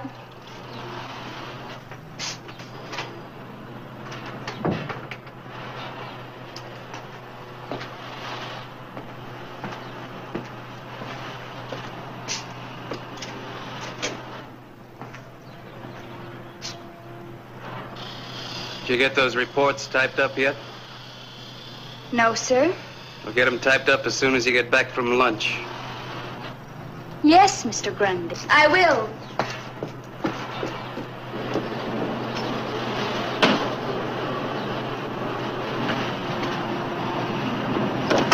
Hi. All set? Yes. So good to get out of here, even if it's only for an hour. I know what you mean. Uh-oh. I left my wallet back in the locker room. Look, why don't you drive the car around? I'll only be back in a minute, all right? All right. Good.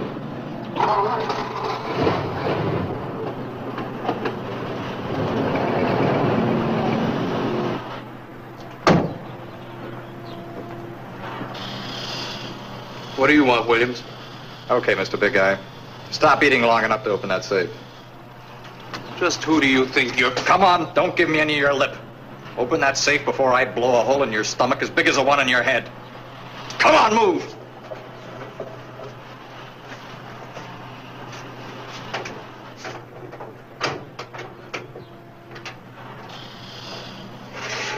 Hurry up!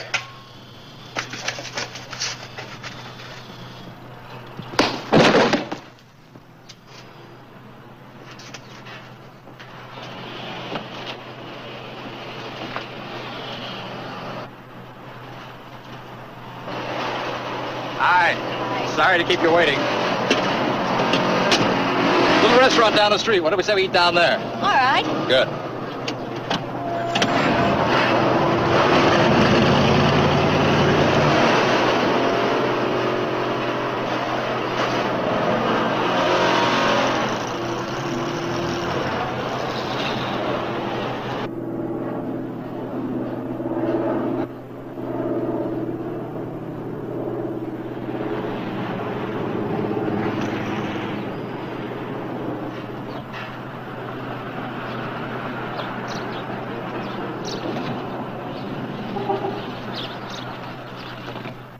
The patrol knew only that Desmond was last seen at the Medford Road Highway 44 intersection. Matthews and Sergeant Corey began a systematic search of the vicinity for any sign of Desmond. General stores, gas stations, all buildings and people in the area were checked out. Nothing. That was a smart move on Desmond's part, losing the Browns before they got to the destination. But why this area? There's got to be a half a dozen crossroads between here and Middleton. What we know about Desmond, he doesn't do anything without a reason. Well, we know he'll want a car and money. Seeing as it's Desmond, he'll want a companion. He killed the pharmacist for money, didn't get any. As far as we know, up to now, he hasn't even picked up a thin dime. What do you say we take a look down the highway? Maybe something caught his eye. Might catch yours.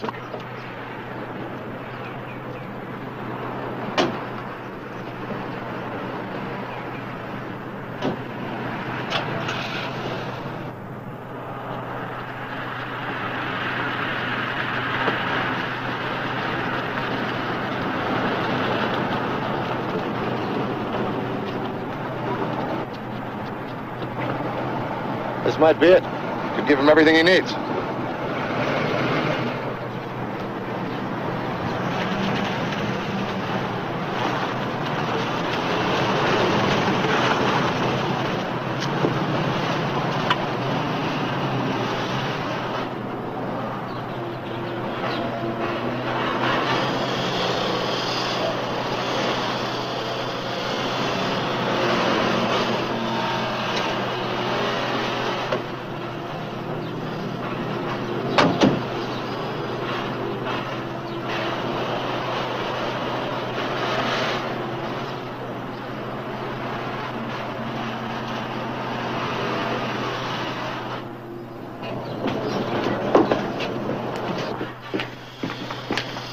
Here, let me give you a hand. If there was any cash here, it's gone now.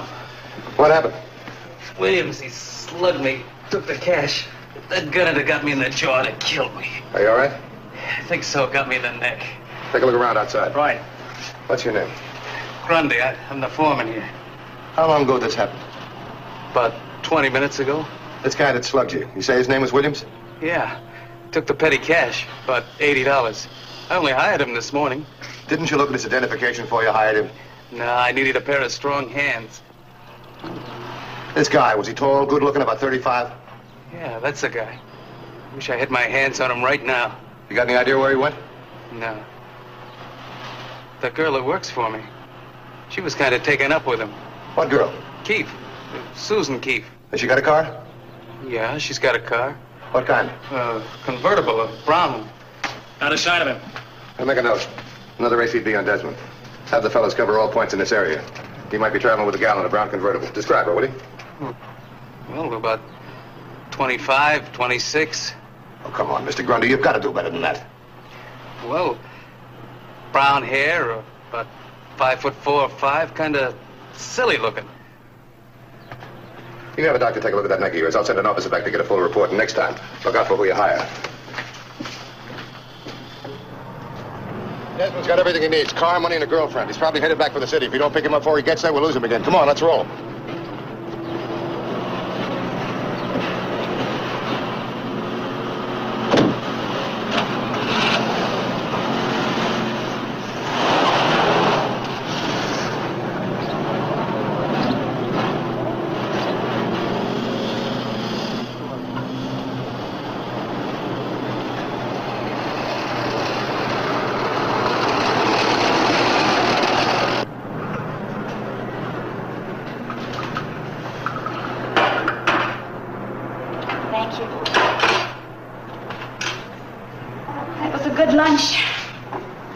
To get started back in a few minutes. I'll bet you're looking forward to seeing Grundy again, huh? Let's not talk about him. Not just yet, anyway. We still have a few minutes. You're a swell girl, Susan. I wish we'd met some other place. Some other place? Why some other place? You said it this morning. After just one day with Grundy, I've had enough. I can't go back there, Susan. It isn't worth $12 a day to put up with that man. No, I'd be better off in the city, taking my chances until I get back on my feet again. But you need the money, John. $12? Sure. It'd take care of me for a couple of days, but I'd rather starve than put up with Grundy.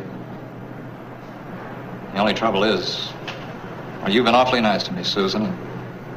Well, I don't even like the idea of your working for him. You know, you'd be better off in the city, too. But you're an intelligent girl, Susan. Why, you wouldn't have any trouble at all getting a job. And with nice people. Why don't you come with me, Susan? Come on, I have friends. Won't you come with me? Oh, I'd like to, John. But I can't just leave my job without giving some kind of a notice or something.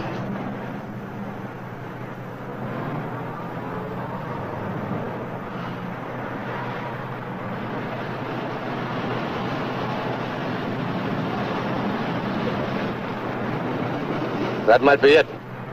Hey, you, mister. Get over here, come on. Fast. Take that apron off. Come on, move, I said. Now get this and get it straight because your lives depend on it. What's all this about? Shut up. Now listen, in just a few minutes there's going to be a cop coming in here. He's going to ask you some questions. And when he does, you better give him the right answers. Now her name is Susan Keith and she works for the Concrete Brick Company. So do you, mister. You're a day laborer and the two of you just come out for lunch. Now, if he asks you anything about a John Williams, all you know is that he works at the company with you, but you haven't seen him since lunch. Now sit down and shut up. This gun's going to be on you all the time, and I hope you two are good actors.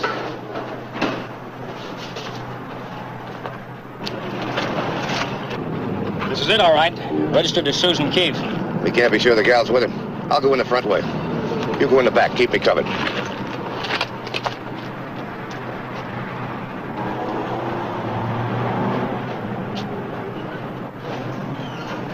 All right, you in the booth. Stand up. Hands behind your head. Come on.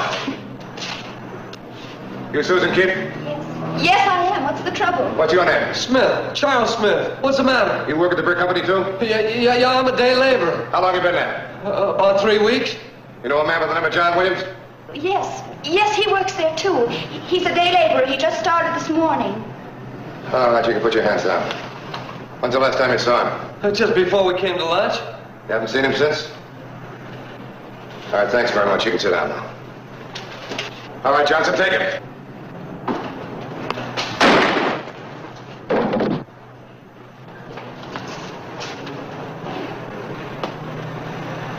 Send for the ambulance. How'd you know which one? Well, they were too nervous. He said he was a laborer. Look at his face. He's as pale as a ghost. I don't understand. Well, he was wanted for murder. Murder? Oh, but he was... Yeah, sure, I know. He seemed like such a nice guy.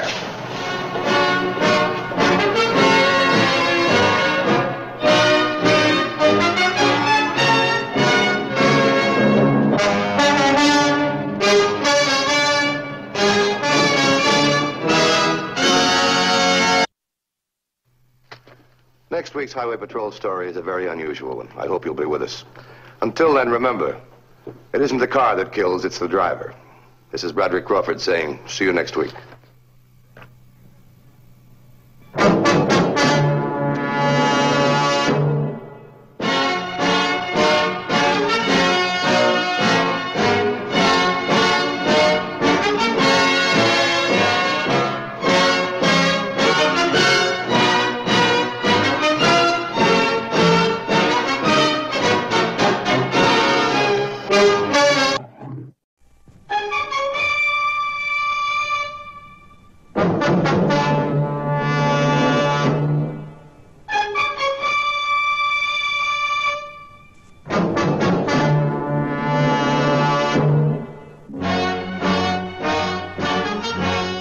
Whenever the laws of any state are broken, a duly authorized organization swings into action.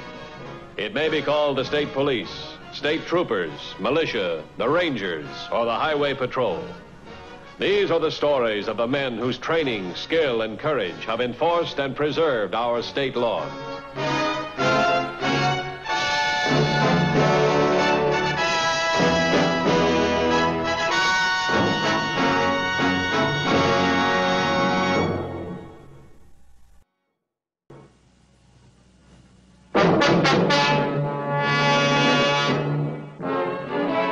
Drivers breaking traffic laws comprise the largest single violation for the Highway Patrol. Many times the driver is an ordinary man who, by his carelessness, is the cause of a tragedy. But there are some occasions when the man behind the wheel is more than a careless driver.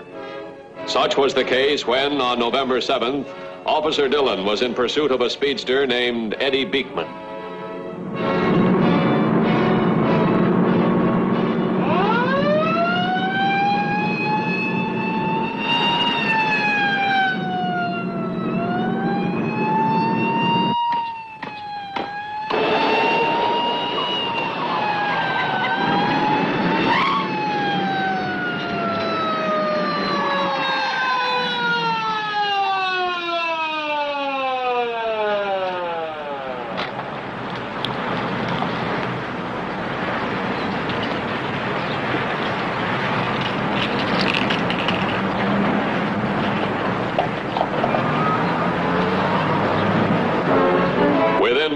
Patrol headquarters received Officer Dillon's call, and an ambulance was on its way to the scene of the accident. 3280. I'm holding driver and companion. Request aid at the scene. I'm on my way. 10-4? 10-4. Officer Dillon's request for help resulted from the actions of the father, John Webber, who remained at the scene of the accident. Webber insisted on dealing with the driver personally.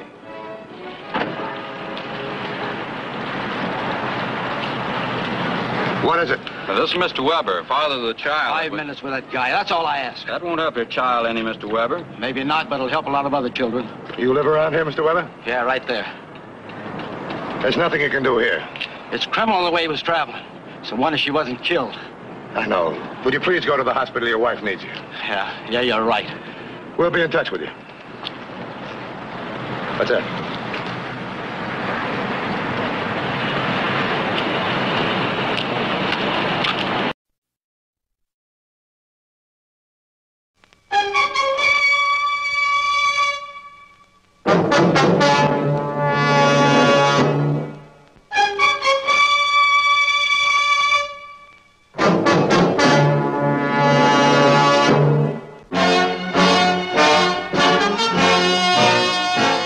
Whenever the laws of any state are broken, a duly authorized organization swings into action. It may be called the state police, state troopers, militia, the rangers, or the highway patrol. These are the stories of the men whose training, skill, and courage have enforced and preserved our state laws.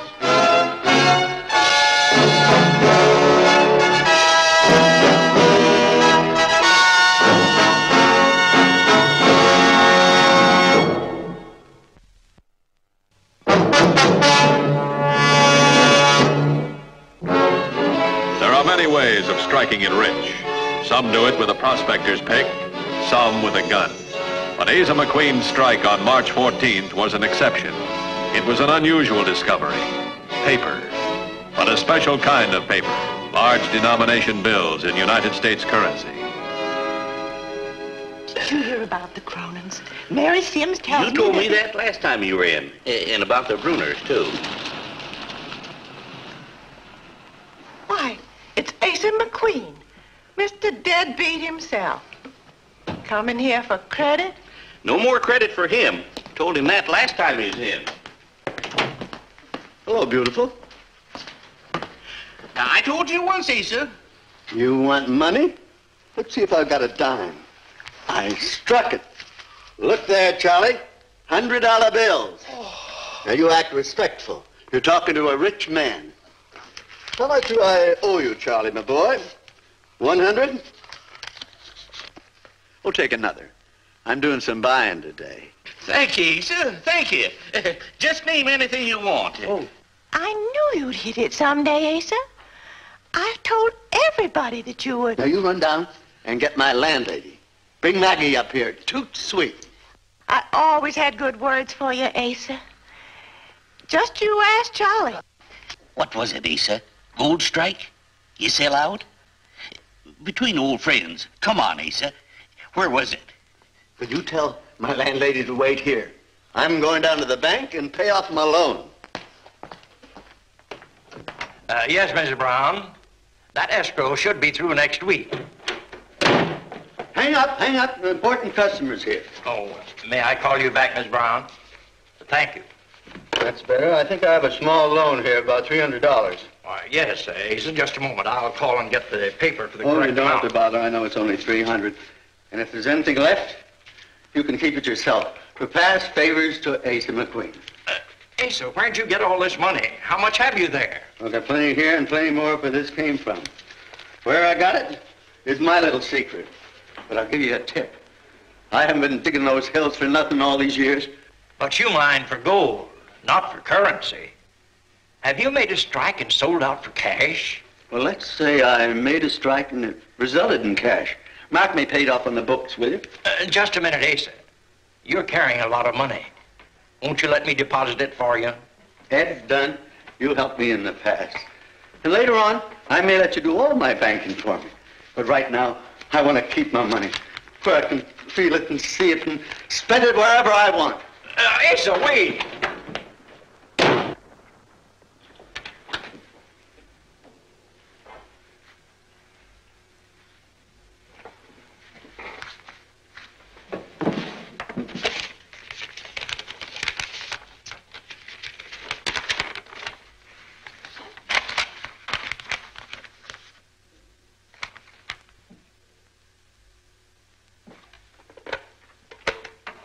Listed as stolen only. A dark green coupe. Right rear window broken.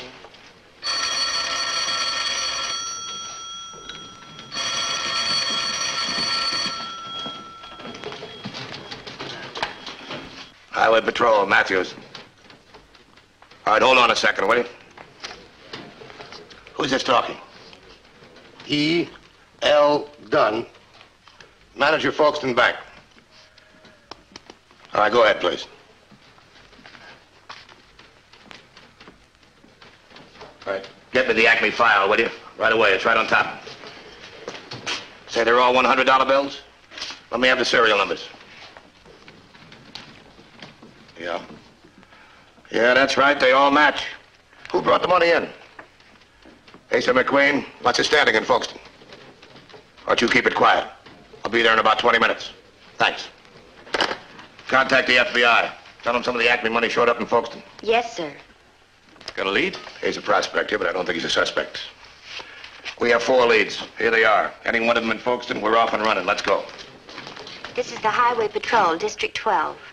We have a report on the serial numbers of the $100 bills taken in the Acme armed car robbery on June the 17th.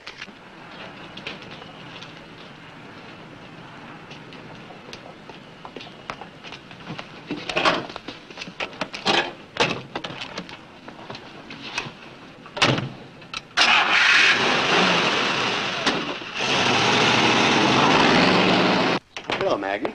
Asa, what did you want with me? If that fits, I'll get you some more. Oh, this one's a plenty. I'm only your landlady. I'll buy you a dozen dresses. Asa McQueen don't forget who fed him when he was hungry, nursed him when he's sick. And I got some plans if you mind your P's and Q's, old woman. Don't you call me old woman, you old dog, you. Rich old dog. And there's more where this came from. You're going awful fast. Are you sure of your ground? I found what I found on my claim. My own property. I spent 40 years of thirst and aches and blisters. I worked them hills hard. And now they paid me what they owe me. I ain't saying you don't deserve it. I'm saying be careful. Why, Mag? Oh, don't think I got designs on you because you got money in your pocket. It's just that, well, a woman gets used to even a mangy old cur dog hanging around. I might buy you a collar for that old dog. Think it over, woman.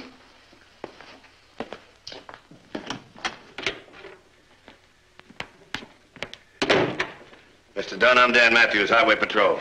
How do you do? How are you, sir? One of my boys are checking with your tellers. I hope you don't mind. No, not at all. But Asa didn't talk to a teller. He brought the money directly to me.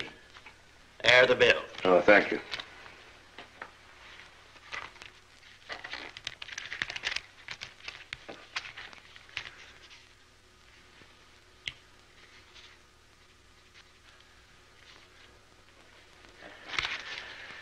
Yeah, that's part of the armored car job, all right. How long have you known Oh, about 20 years, I guess. He was here when I came with the bank. Has he ever had this kind of money before? Mr. Matthews, the only time that I ever knew Asa to have a couple of $100 in a lump sum was right after he'd come in and borrowed it from the bank. He has nothing. Well, he struck something big this time. How did he explain the $100 bills instead of gold? Nothing. He seemed very excited and very evasive. He left the money on the desk and practically run out of the office. I got to wondering. So I checked these bills against the stolen currency list, and then I called your office. Tell me, has McQueen been away for any length of time in the past month? Oh, he goes up into the hills frequently for long periods. Look, these bills are stolen, and Asa's carrying a lot more of them. But I'm positive that he's not involved in any robbery. Well, I can't be as positive as you are. Our armored car was held up. Those bills are part of the loot. McQueen brought them to you. I think that involves him just a little, don't you? Mr. Dunn, take a look at these. You seen these men around Folkestone? All strange faces to me. Do you know where McQueen lives? Yes, he lives at Maggie's boarding house when he's in town. It's a few blocks down the street. You can't miss it. Oh, by the way, I had my office call the FBI. I gave them your name. They're going to take it from here as far as the money's concerned. You'll find McQueen an interesting old fellow, Mr. Matthews. Yeah, if we find him, I'm sure he's going to be interesting. Thanks very much, Mr. Dunn. It's quite all right. The location of currency bearing serial numbers listed as stolen is often the first step in solving large-scale robberies. But mere possession of such currency is no crime. It must be traced to the criminal. However, in a small town, news travels fast, and the criminal is given valuable time in which to hide his tracks and avoid capture.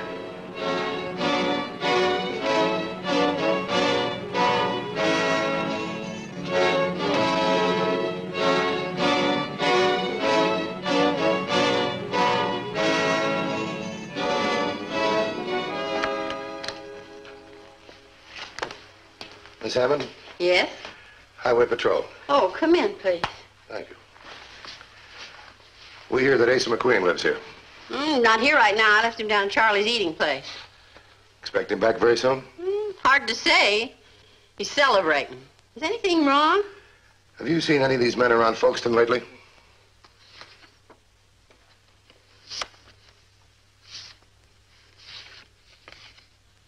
This is probably silly, but this looks something like Jesse's star boarder, the Osborne boy.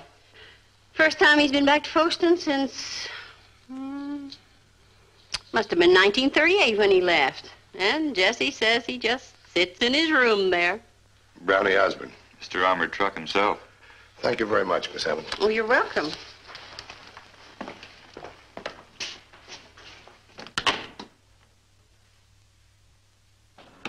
Think Brownie's working with McQueen?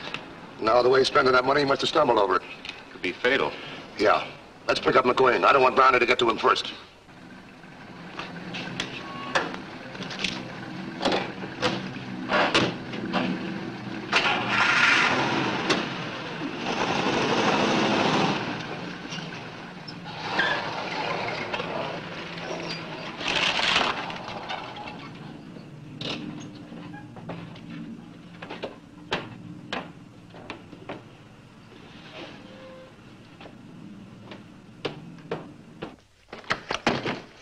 The police were here looking for you.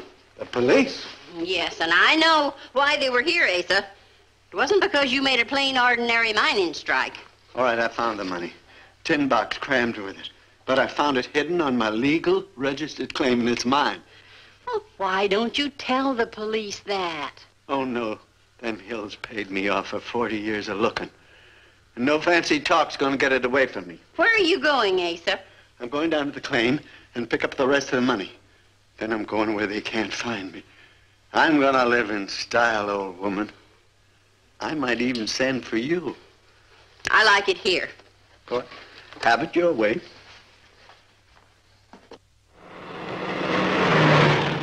Oh, he's a fine man. First thing off, he asked me to fetch his landlady. Keeping a rooming house myself, that strikes near home, don't you think? Yeah. I have a good notion to invite him to stay here. Nothing against Maggie, understand. But this is nicer. What kind of a dump is this? For $10 a week, I gotta listen to your yakety yak. I'll call you back later. Kipper, we've got something to be excited about in your old hometown today. Yeah, what happened? An airplane flyover? Oh, no, indeed. One of our men discovered a mine. Well, bully for Folkestone. Saw him myself, just as he came into town. $100 bills. New ones, a whole fistful of them. You see notes? Hmm? Who? Come on, who? Asa McQueen, old Asa. Lives over at Maggie's. He sold his find, huh? Is that where he got the money? He's very mysterious about the whole thing. No one knows where it is, what kind of ore he struck. Nothing. Yeah. I've been thinking of doing a little prospecting myself. Maybe I ought to talk to him. Asa's gone back up to his find, and nobody knows where it is.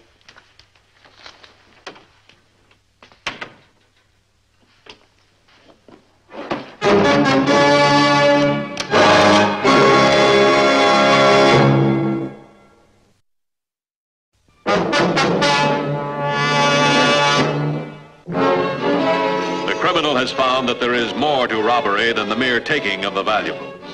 If the property is identifiable, it must be either transported to a distant jurisdiction or concealed until the crime is forgotten.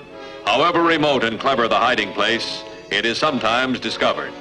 And there is no criminal more vicious than the one who is protecting the proceeds of his illegal labor.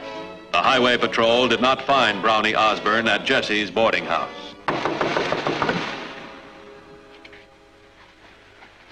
Miss Fry? Jesse Fry?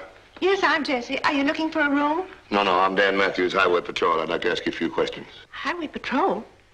What's wrong? I haven't done anything. It's not about you, Miss Fry. May I come in? Yes, please do. My goodness. So much excitement in one day. First Asa McQueen, and now you. That's it. You're looking for Asa McQueen. I knew when I saw him this morning with those $100 bills, he couldn't have come by them honestly. And I said to myself... Would you mind answering a few questions for me? But of course not. Won't you sit down? No, thank you. That's all right. Now, what do you want to know about Asa? Well, we're not interested in Asa McQueen at the moment. I'd like to know if you have a boarder here with the name of Osborne, Brownie Osborne. Yes, he's been here a few weeks now. A strange man, Mr. Matthews. Is this him? Yes, but he looks older now. Is he here? Not now. I heard him go. You always hear that boy go, slamming doors all the time, shouting to people to keep quiet. Not a good boarder, an unhappy boy, Mr. Matthews. Yeah, I can well imagine. You know where he went? No. Well, he did say something about doing some prospecting, probably because Asa struck it rich. I'll bet that Osborne boy's in trouble. That's why you're here. Am I right, Mr. Matthews? Somebody might be in trouble. Now, if Osborne comes back, I want you to leave the house without his knowing it and call the Highway Patrol right away.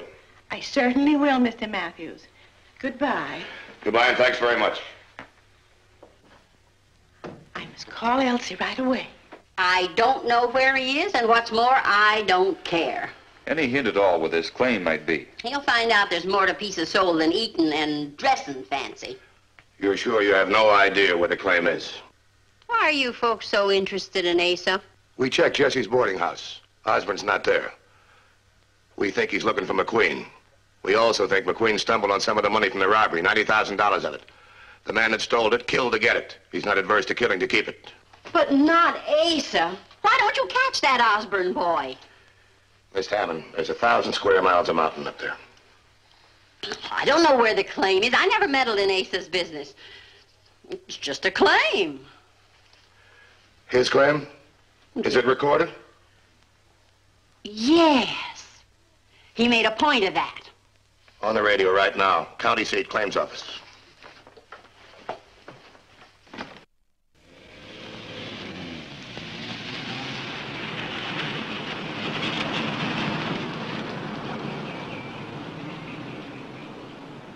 The county mining claims file revealed that Asa McQueen had registered a location in the Devil's Creek Canyon area 2 years before.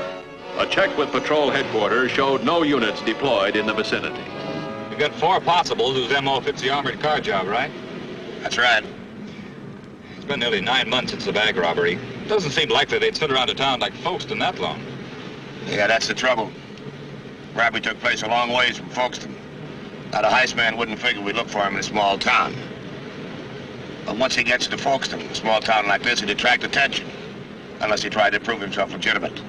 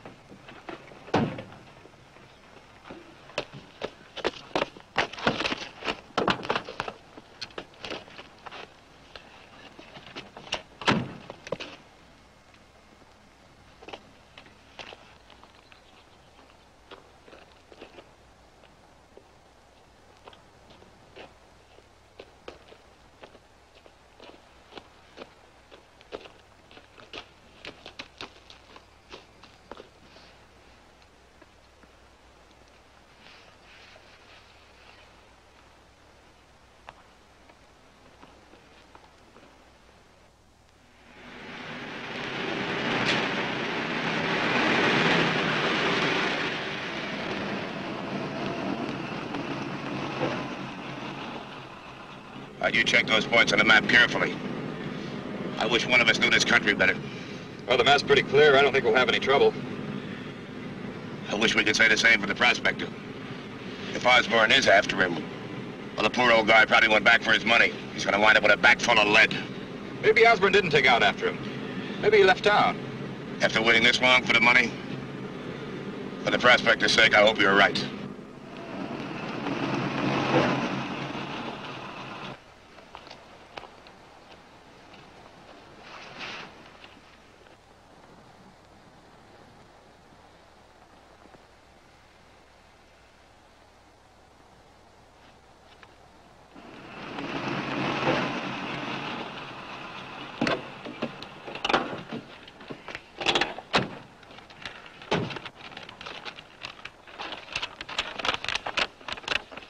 See, it'll be about a mile northeast if the clay marker's accurate.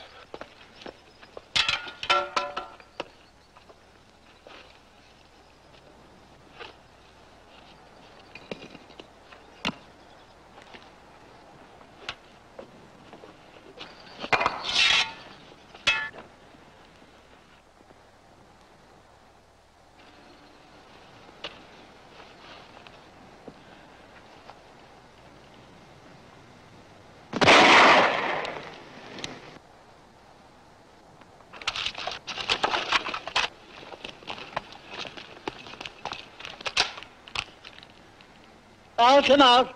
Do you hear me? I'll come out. Hold your fire. Sounds like the shot came from over there. Go on.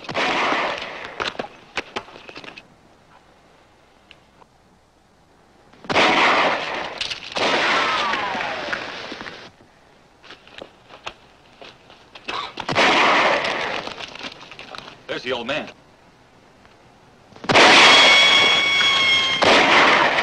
That's rifle fire. Look out he doesn't pick us off. The old man moved. He's still alive. Let's see if we can make it to him.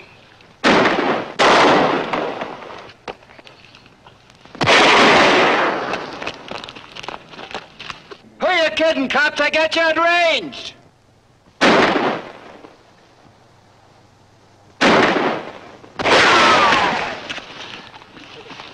It's his leg. See what you can do for him. Smart, aren't you? Where you going from there? Seen better cover myself. We're not going to do any good when we get within pistol range. He's got a lot of ammo, too. How's he doing? He needs attention bad.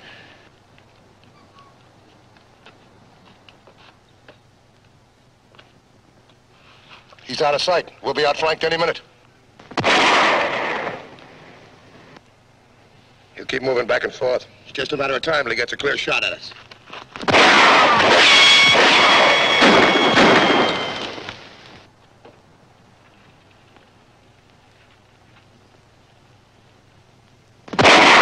Can't tell which angle he'll flank us from next. Let me have your 6-incher.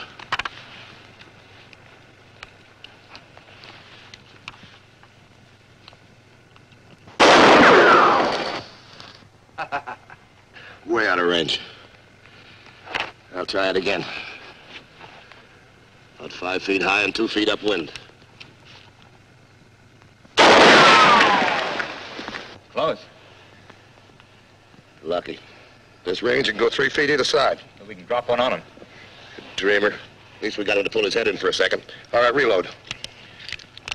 Look, you see if you can pin him down. I'll try and get within pistol range. Too risky. If my first shot doesn't make him duck, he'll pick you off. What are we going to do, wait for the cavalry to come and rescue us? No, aim 5 over and 2 up. Correct as you see him hit. Look, why don't you cover me? I'm younger, maybe faster. I'm old enough to be scared. That makes me just as fast. Go ahead.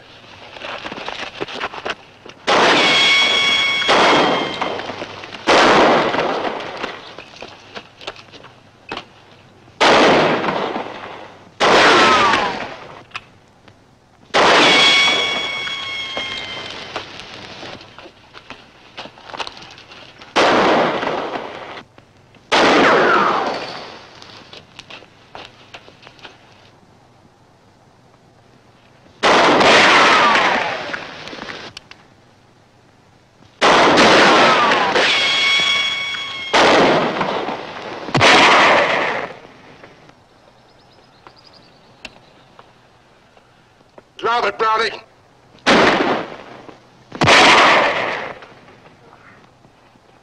Feel like moving? I'm just lying here thinking, what's the point in going back? Bought all that stuff. I owe more money than I ever paid. I don't think they'll press you for the few hundred you spent. Seek, and you shall find. I've done my seeking, mister. Where's my find? Well, that all depends on what a man's looking for. Bullet in my leg? My age, I can't make it back to the hills anymore. I gotta stay in Folkestone. Well, why don't you look there? Folkestone? Mm-hmm. Yeah. I might register my next claim there.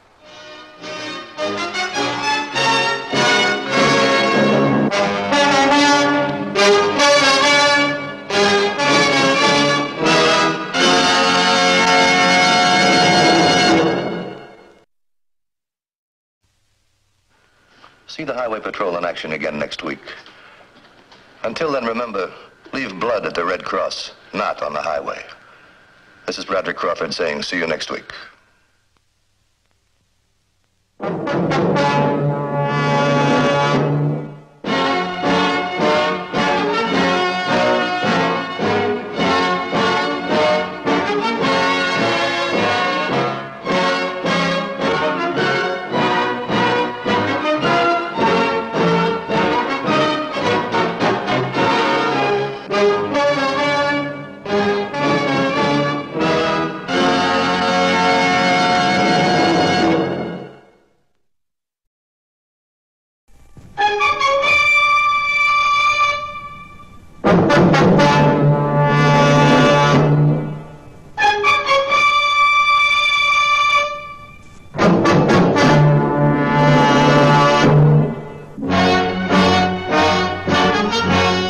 Whenever the laws of any state are broken, a duly authorized organization swings into action. It may be called the state police, state troopers, militia, the rangers, or the highway patrol.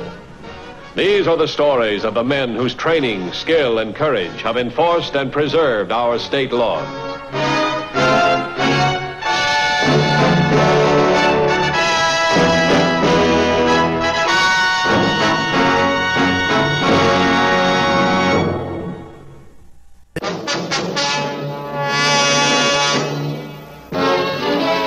Thousands of felonies handled yearly by the Highway Patrol, the crime of first-degree murder is least frequently encountered.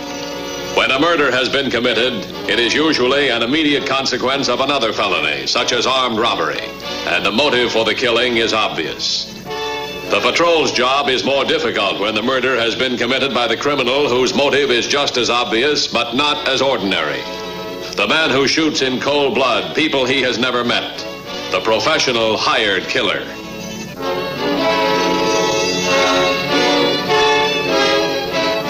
On the morning of May 7th, such a man visited Chatsworth. He had arranged for a rented car, and immediately upon his arrival, he picked up the car and headed directly for the Merlin Ranch. There, he hoped to find the two men he was hired to kill, the Santel brothers. I'll see you later, George. Well, I didn't know this was a holiday. I just declared one about a half hour ago. Shirley has the afternoon off, huh? Yeah.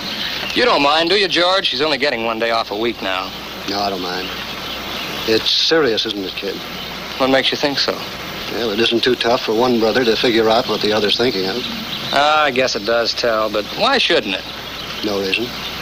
Now, remember, we've got a few weeks to go yet. And as far as anyone is concerned, and that goes for the girl, too, Tony, our name is Merlin. Okay, I understand.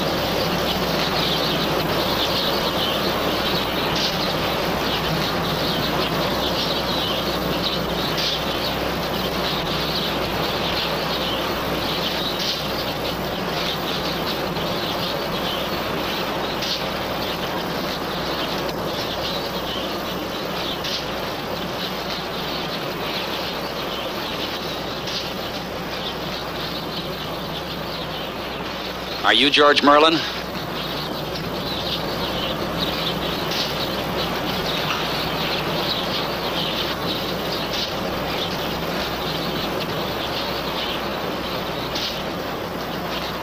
Yes, I'm George Merlin. Where's your brother? He's out for the day. When will he be back? I don't know. Look, Mr. Mister's good enough. What do you want? From you? Nothing. I've just got a job to do. Go on working if you like. We'll wait for your brother. But you've never seen me before. You don't even know who I am. That's right. It's best this way. What's Lane paid you? We'll just wait for your brother. 15,000? 20,000? I'll give you 25. Then I'd be in your shoes. You mean? I mean there's no way out for you or your brother. Go ahead, work.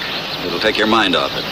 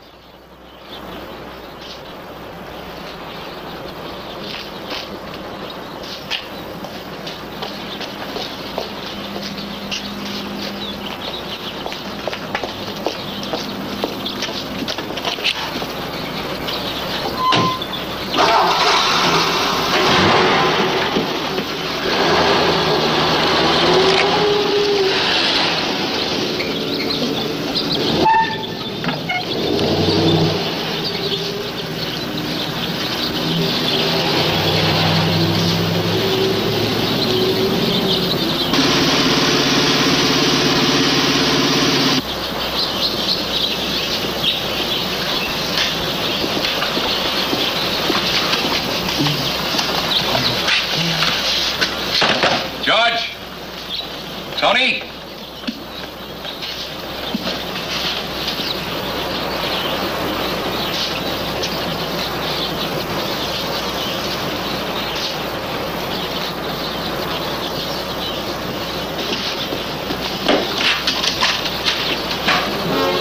The driver of the truck called the highway patrol and informed them he had found George Merlin murdered. Patrol headquarters dispatched an ambulance and a coroner to the scene and quickly relayed the call to Officer Morse, who was the nearest unit to the Merlin ranch.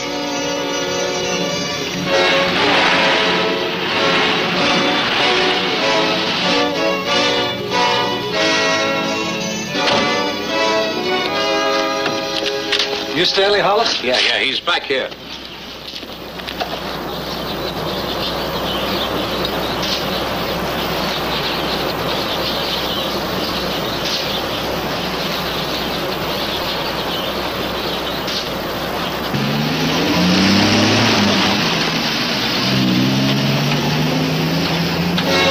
The killer started his search for Tony Santel.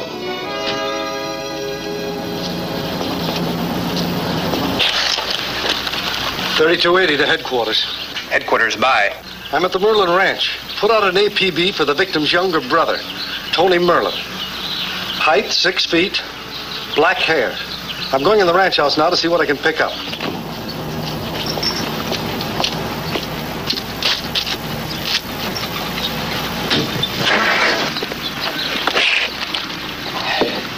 $3280 to headquarters.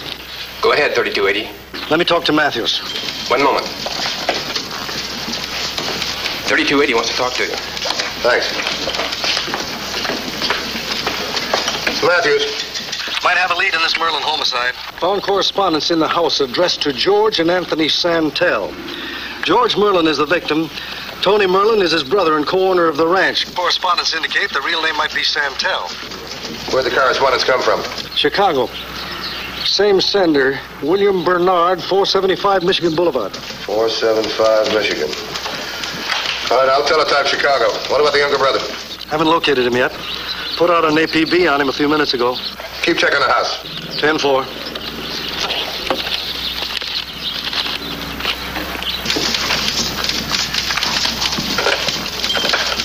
This is Matthews. Teletype to Chicago police. I want to make a George and Anthony Santel. George Santel's been murdered. Motive not established. The only suspect we have is a younger brother.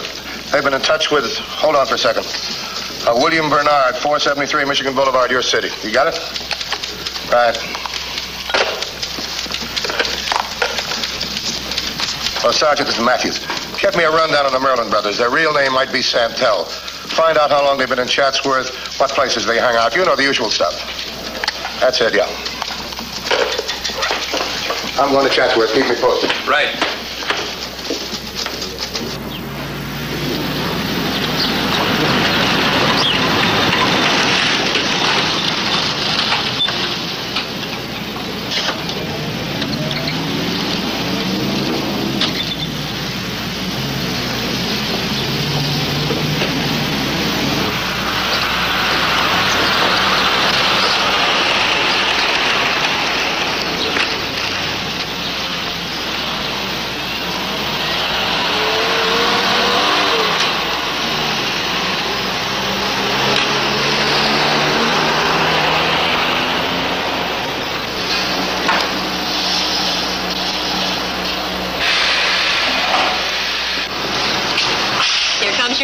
Look alive. I always do when he's around. My ears are burning. Does that mean good things or bad? It means you're late. How do you like that? I spend the last hour getting a picnic basket ready, and I get a critical greeting. Don't look at me for sympathy. Well, I'm working the rest of the afternoon. You two be enjoying a picnic and saying sweet nothings to each other. Come on, problem child. Let's get the picnic started while the food's still fresh. The killer's perseverance was paying off.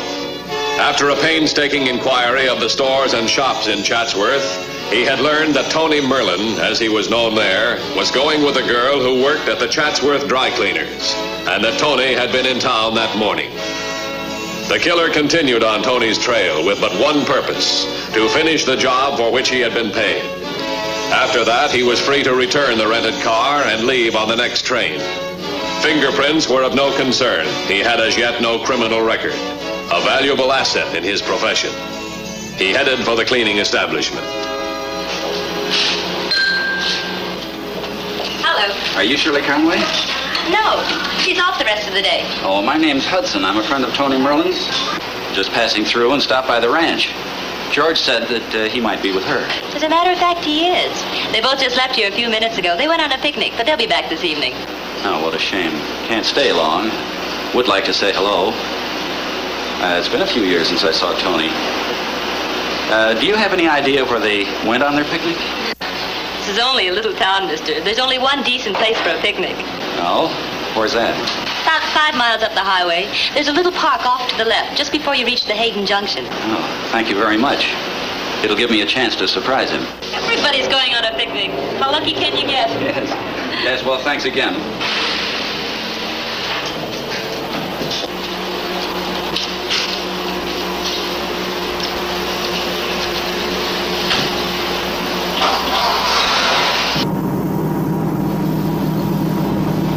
$21.50 to $32.80.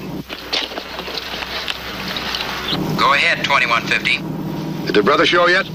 No, but I found enough in the way of correspondence and legal papers to establish definitely that the name is Santel and not Merlin.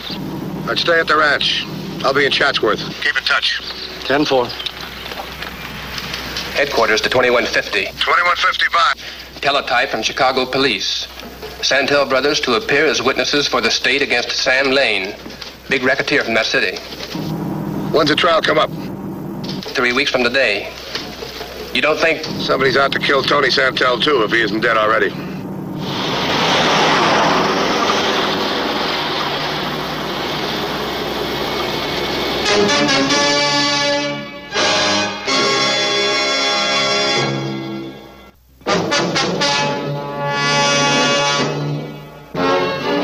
The killer's job was almost completed.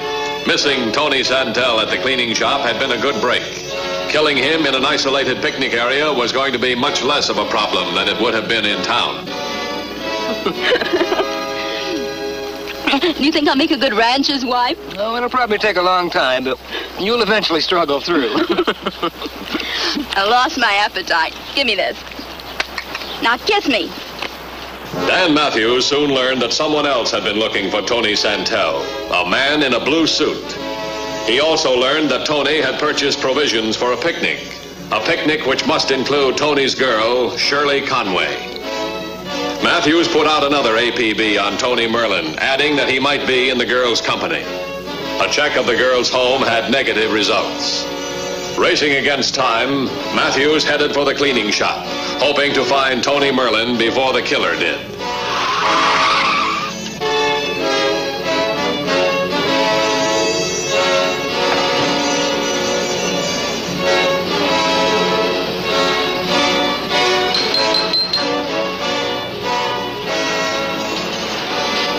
You Shirley Conway? No. I'm Matthews, Highway Patrol.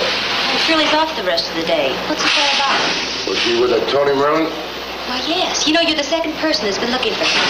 Where'd they go? They went on a picnic. Where? Probably at the park, just before you reach the Hayden Junction. How long ago did the other guy leave here? Not more than half an hour. Describe it. About 40, tall, on the thin side. What kind of clothes was he wearing? Blue suit, white shirt. Is there some kind of trouble going on? Could be. Thanks very much. But...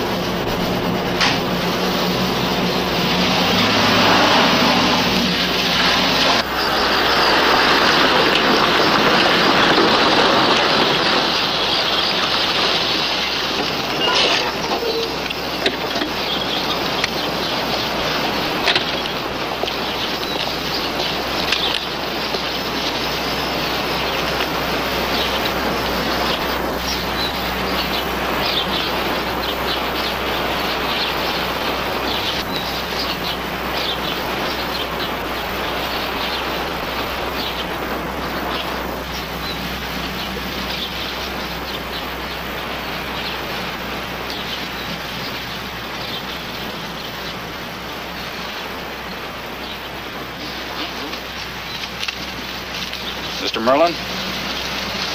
Yes? I'd like to talk to you alone for a few minutes.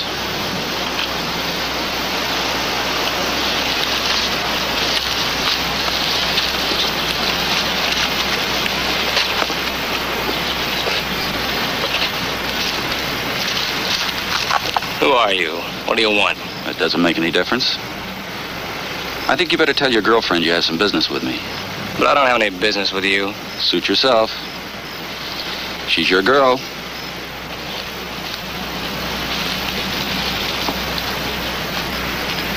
Introduce me as Mr. Hudson and make it convincing to her and to me.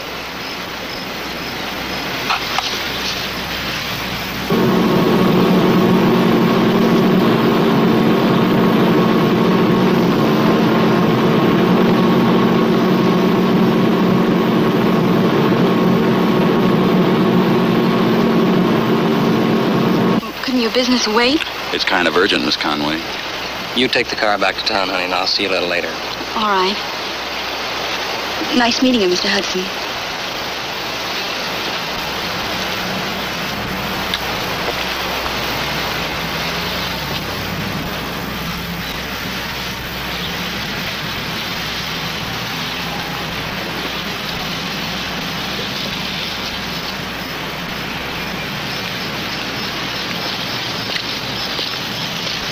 All right, mister. You drive. Look, whoever you are, you've never seen me before. You can't just kill a man in cold blood. Drive. What have you got against me? I said drive.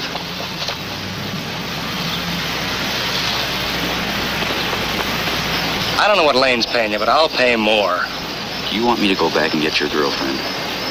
Then you better drive, mister.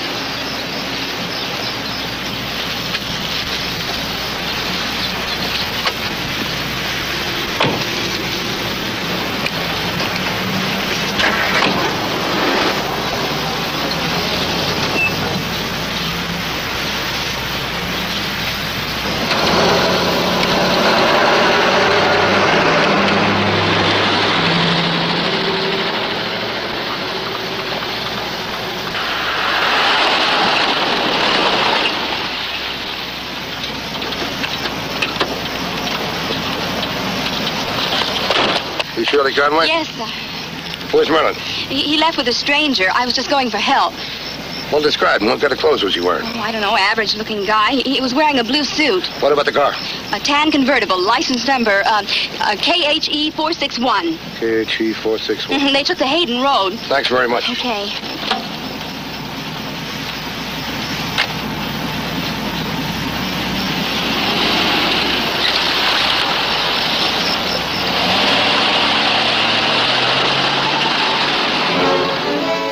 Matthews immediately notified headquarters to direct the nearest unit to the Ferndale Highway to establish a roadblock 3 miles from Matthews' position, figuring the killer and Santel could not be farther away than that distance.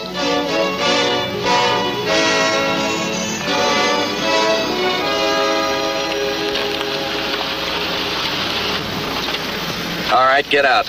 Look, tell Lane I won't testify. I'll give him any assurance he wants. Too late for that. I'm his assurance now. But if you just talk to my brother and I together, I'm sure we could work this thing out. Your brother's all talked out, mister.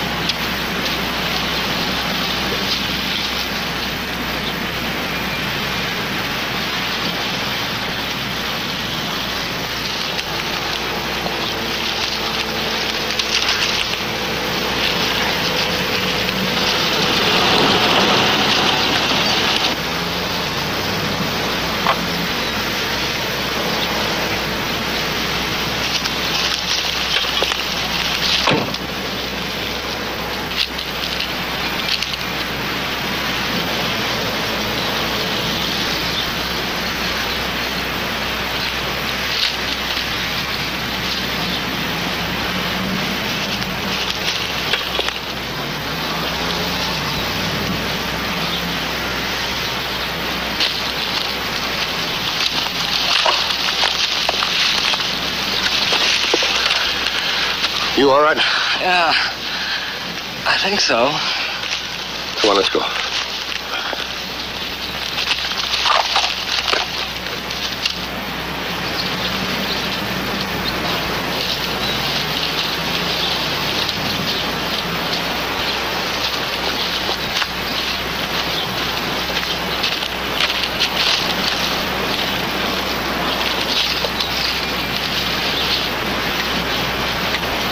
Can you make it all right? Yeah, I think so. All right, hop in. 2150 to headquarters. Go ahead. Located Santel. He's on the Hayden Highway. That's about 6 miles out of Chatsworth. Send an ambulance, another unit. Killer still at large. 10-4? 10-4.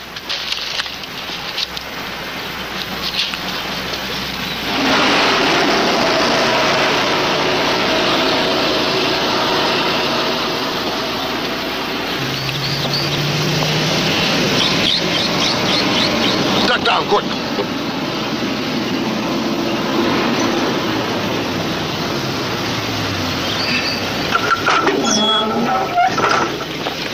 Hayden.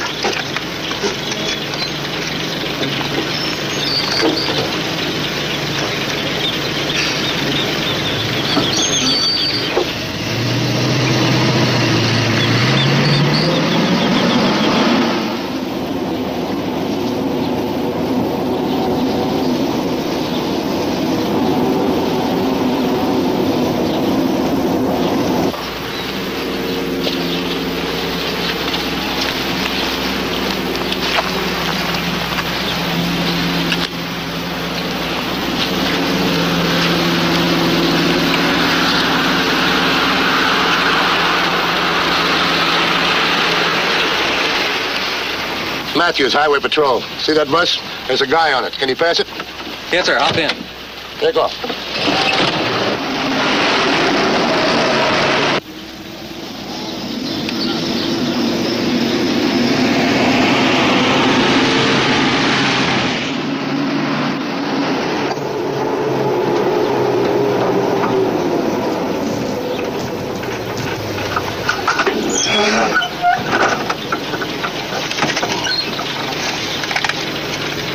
I almost missed you. Ticket to Hayden, please. Thanks. Dan Matthews proceeded with caution. His problem was to apprehend the killer without endangering the lives of the other bus passengers. The problem was further complicated by the fact that there were two men wearing blue suits. Matthews knew that the suspect in the forward section of the bus could see through the rear-view mirror. Any activity would also be seen by the other suspect, seated in the rear of the bus. To accost the wrong man would be a mistake, probably a fatal mistake. Matthews had to be certain.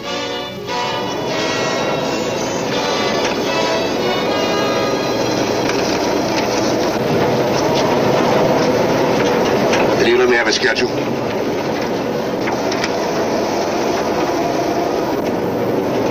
Thanks.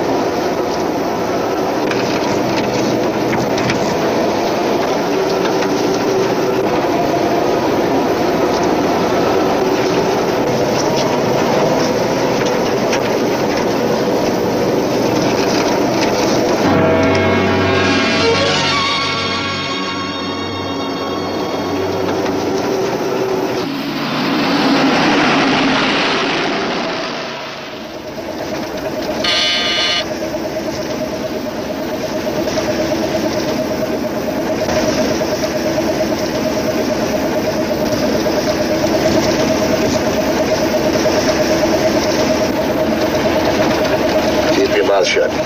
We get off at the next stop. What's this all about? You don't even know me. You're in the same spot the Santels were in. Slide over.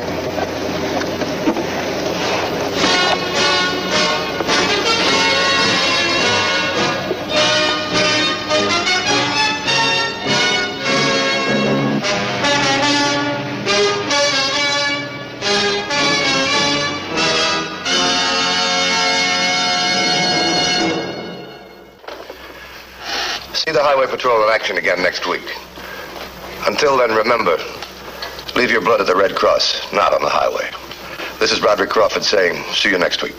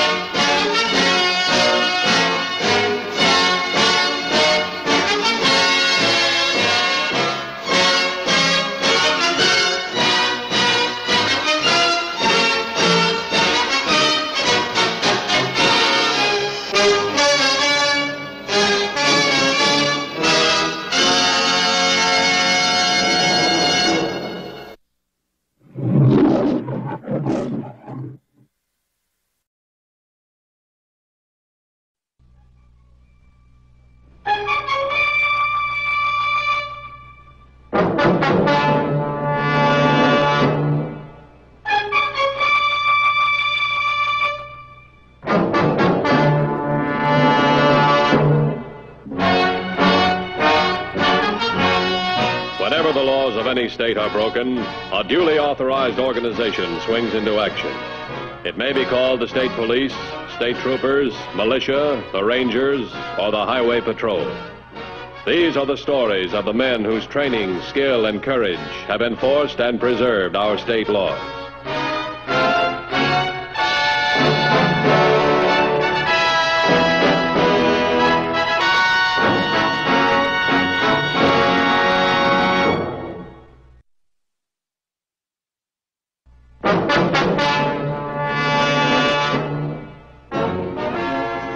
Not every crime in which the highway patrol is involved takes place in a car or on a highway. On the 7th of November, a case began when a forest ranger sighted a small airplane flying at a dangerously low altitude over the Ridgeway State Forest area and alerted the highway patrol for possible emergency aid. Attention all units. Ranger reports airplane trying to make forced landing on fire break adjacent to Eagle Rock in vicinity Ridgeway Forest. 2240, take the call. Ambulance on the way. 2150 to headquarters. I'm right close to there. I'll take the call. 10-4. Get in, Barney.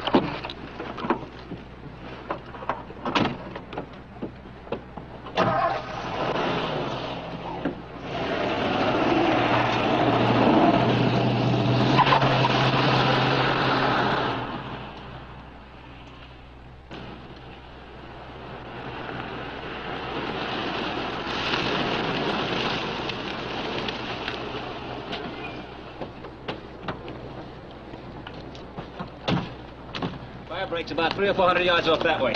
Probably crashed or landed by now.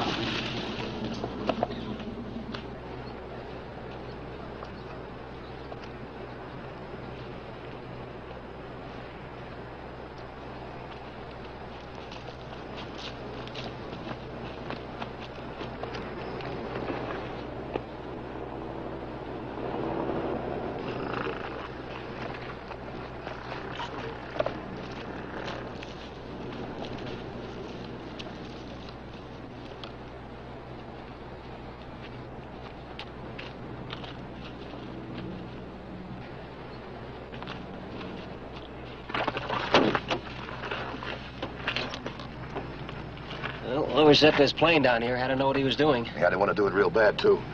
It's a light plane. Either took off or refueled just a few hours from here. Check the CAA number, then check Airways for a flight plan. Look around inside, see if you can find anything to show who owns this crate, will you? Right.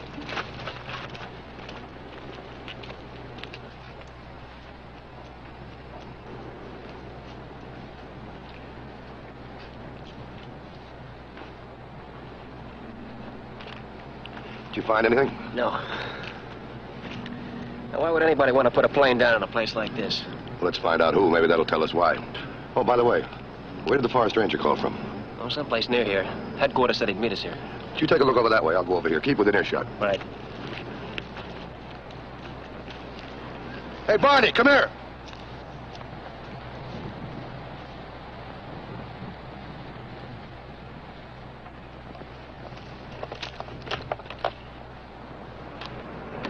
Dead, huh? Yeah. Hard blow on the back of the head, something heavy. Call headquarters. Get a couple of units up here. Bring back your area map. I'll wait for you. Right.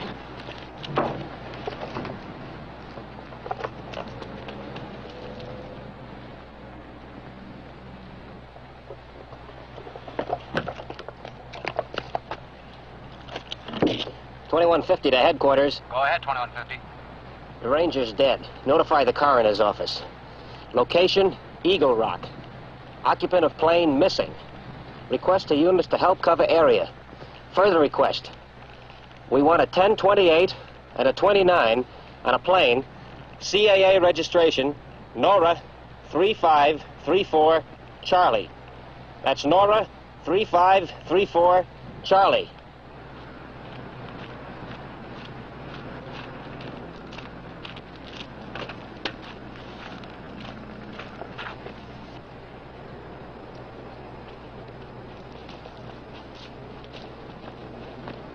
Got some dope on the plane. Registered to Harry Barlow.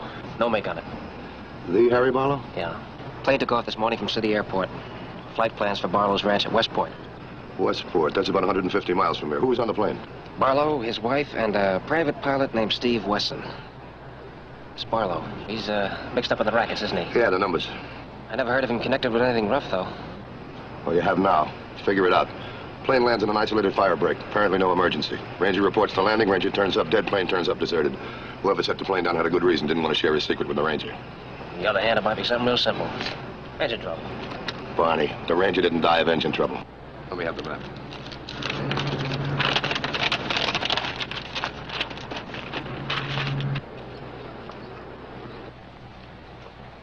Hello, Edwards.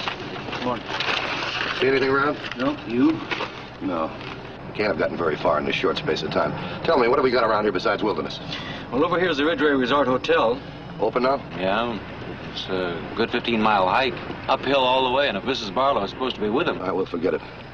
What are these mono cabins? The boys covering the highway are going to check it. But what's this? Eccles Corner. About a mile and a half east of here, out in the open. It caters to hunters during the season. It closed down about a week ago. Nobody left there now. Anybody covering it? Not yet. All right, Barney, you and I'll get over there. Edward, you stay with the plane. Get a print man out here to check the Jeep. Right.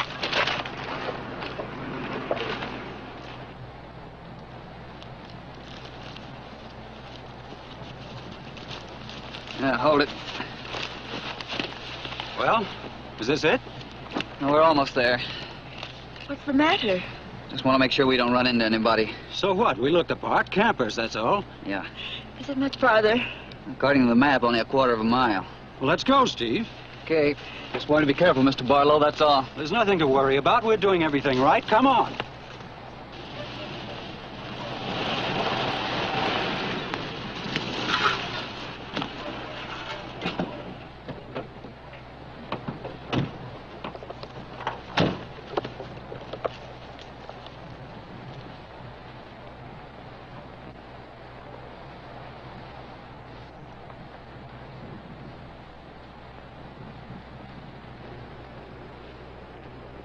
Well, there it is. Right.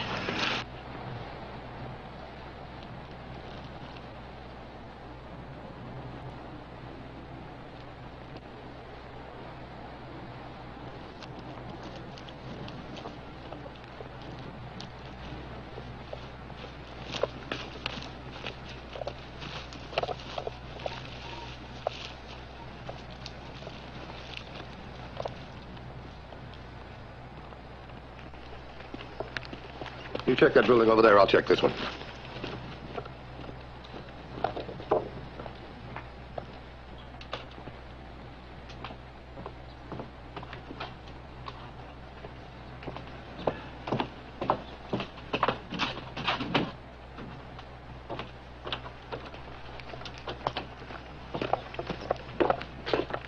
Everything's locked up. No sign of anybody. Sam, here. Let's take a look around the side.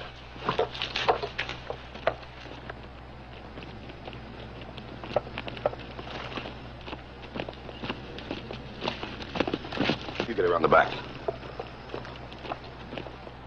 Wait a minute, honey. This must be it. You sure? Yeah. We're way ahead of time. Isn't there some way we can let them know we're here? I don't know, Mrs. Barlow. Maybe if I scout around a little. Wait! Wait for what? What is it, Steve? All right, Barney, come here.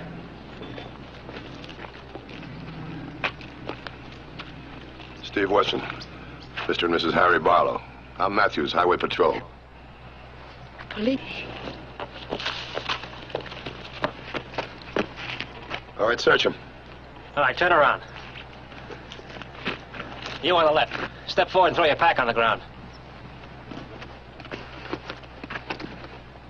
Get those hands back up. Step back. You on the right. Same thing.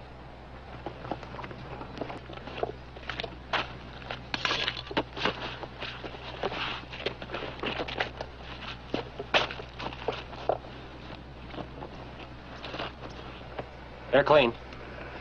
Put your hands down and turn around. What do you want with us? You were on that plane, weren't you? Yeah? Our guides. We were supposed to meet our guides. Did you see a ranger when you landed? No, we didn't see a ranger. We didn't see anybody. There was a ranger found dead near your plane. I want to know everything you've done since you've landed. Well, we got out of the plane. What else? Then what? We started hiking. We hiked from the plane to here. Yeah, that's right. That's exactly what we did. There's been a killing. The time and place fit in with the landing of your plane. We don't know anything about that. Harry's right. We're meeting our guide. Guides for what? You're not carrying any guns. I'd like to take a look at those packs. May I? There's nothing in there, just some personal stuff. I said, may I? Barney. What do you want with us? We haven't done anything. It's pretty risky landing that plane where you did. I don't think you'll take the chance of splattering yourself all over the countryside just to come up here and toast marshmallows. We're camping. There's no law against it, is there? Oh, but there's a law against murder, and the man who saw you land is dead. What's in this bag? Nothing, just personal stuff. Yeah, it's real personal. It's locked. Let me have the key. I don't have it. I'm not going to let a little thing like a key stop me. Give it to me. Here.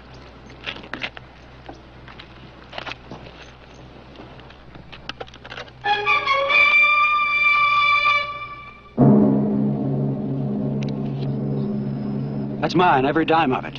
Call my bank, they'll tell you. Call them, Mr. Matthews. Once we can prove the money's ours, you'll let us go, won't you? It's an awful lot of money to take on a camping trip. How much is it, about 100 grand? Look, I'll level with you. I was in a little deal with a couple of partners. I double-crossed them. Brought the money up here to bury it. That's the truth. Isn't that the truth? Yes, Mr. Matthews, I swear it. That's what Mr. Barlow told me when we took off. He told me he was going to bury the money somewhere out here. Barney, open the other pack. You look like a sensible woman, Mrs. Barlow. What's your part in this expedition? What's the money for? What's it buying? She doesn't know a thing about this. Not a thing. What's in the pack? Nothing. Just some clothes and things.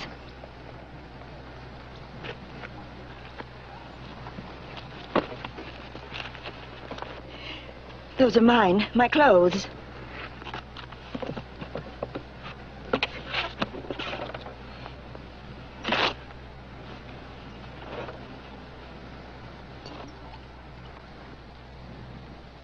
Prescription made out to Virginia Barlow. Is that your daughter? Yeah. She's up here camping with some friends. She catches cold easy, so we thought we'd... So you're going to try and tell me you land a plane in a fire break, kill a ranger just to bring your daughter some cough syrup, huh? You don't think I believe that, do you? Harry, please. Tell him. He'll help us. How can he help us? He's a... Go on, say it, Barlow. I'm a cop. The only reason the cop can't help you is because you're starting trouble or you're under a threat. Now, what's the 100 grand for? Ransom for your daughter? Come on, talk.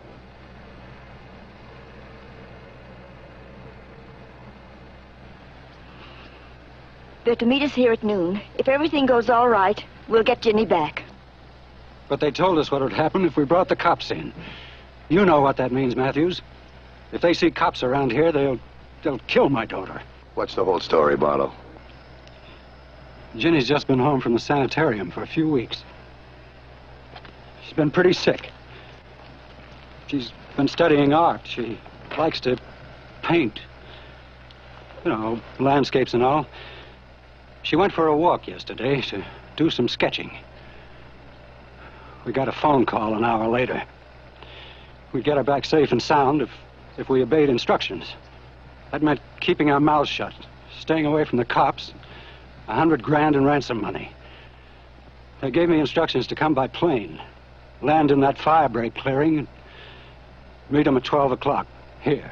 It's a tricky place to put down a plane. Not many pilots could do it. Well, we're lucky to have Steve. You got any idea who's behind this? I've got enemies, sure. They'd rob me blind if they could.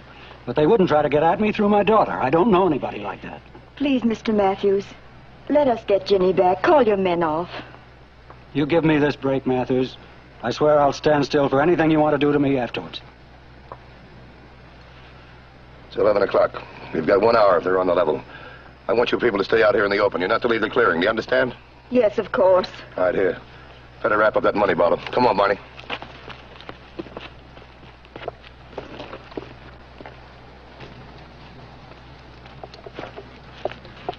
You think they're on a level? If it was Barlow alone, I wouldn't be too sure. But his wife's face, that told me plenty. Like what? Like we better find Virginia Barlow fast.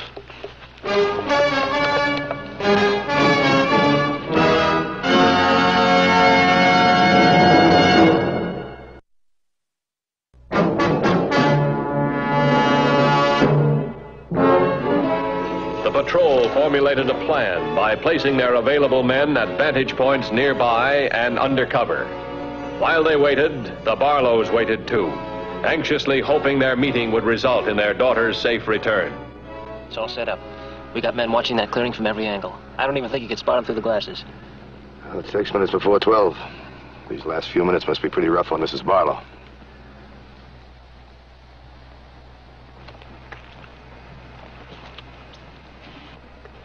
What time is it? At 5, Please, dear Lord, please. What'd you say, dear? Nothing. Nothing. Listen, honey. You know how you always say you'd give anything in the world if I'd clear out of this racket? I will. I swear it. If we get Jenny back, I'm pulling out right away. We're going to get her back, aren't we, Harry? We are, aren't we? Sure we are. Don't worry. Just a few minutes more now. You know what? I'll bet the first thing she wants to do is set up an easel and paint a picture of these hills. Easy, honey. Easy. We just got to sweat it out.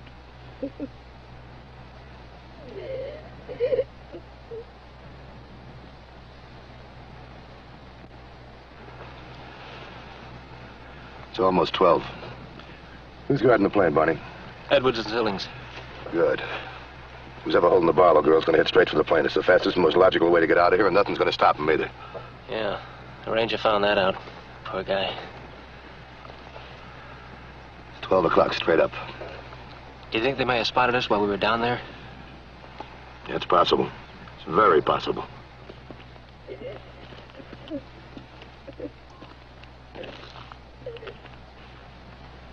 What time is it now? A couple of minutes more. You said that before. It's after the time. They're not coming. My watch is fast. We have the money. Let Jenny go, please. Jenny! No, Mrs. Barlow, no. Ellen, baby.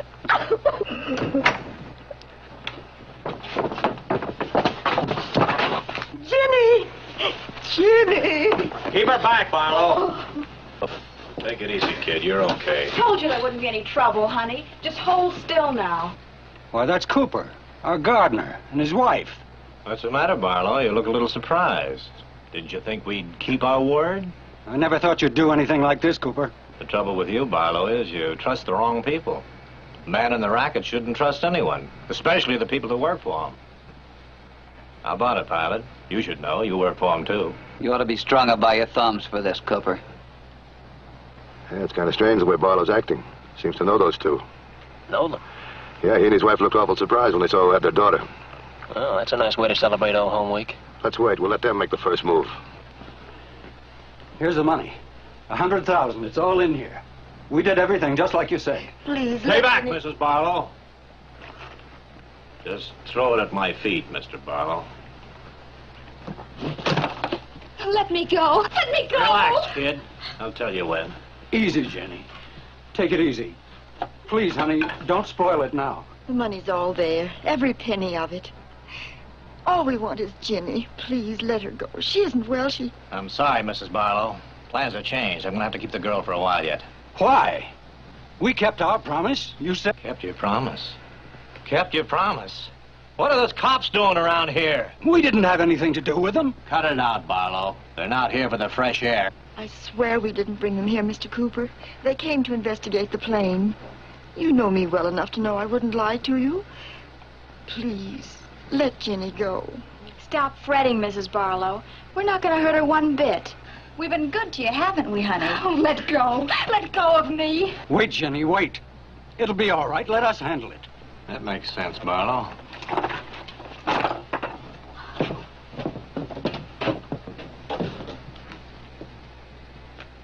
Get ready, Barney. We may have to move fast. Where are the cops now, Barlow? They left. They didn't know anything about this. Hold it, Cooper. Tell the truth, Barlow. Where are those cops now? You wouldn't shoot that girl, Cooper. You wouldn't dare. Oh, no? What makes you think I owe Barlow anything? You wouldn't shoot that kid because she's too useful to you. She's your free ticket out of here. Without her, you're a dead duck, and you know it. Hold it, pilot. No funny stuff.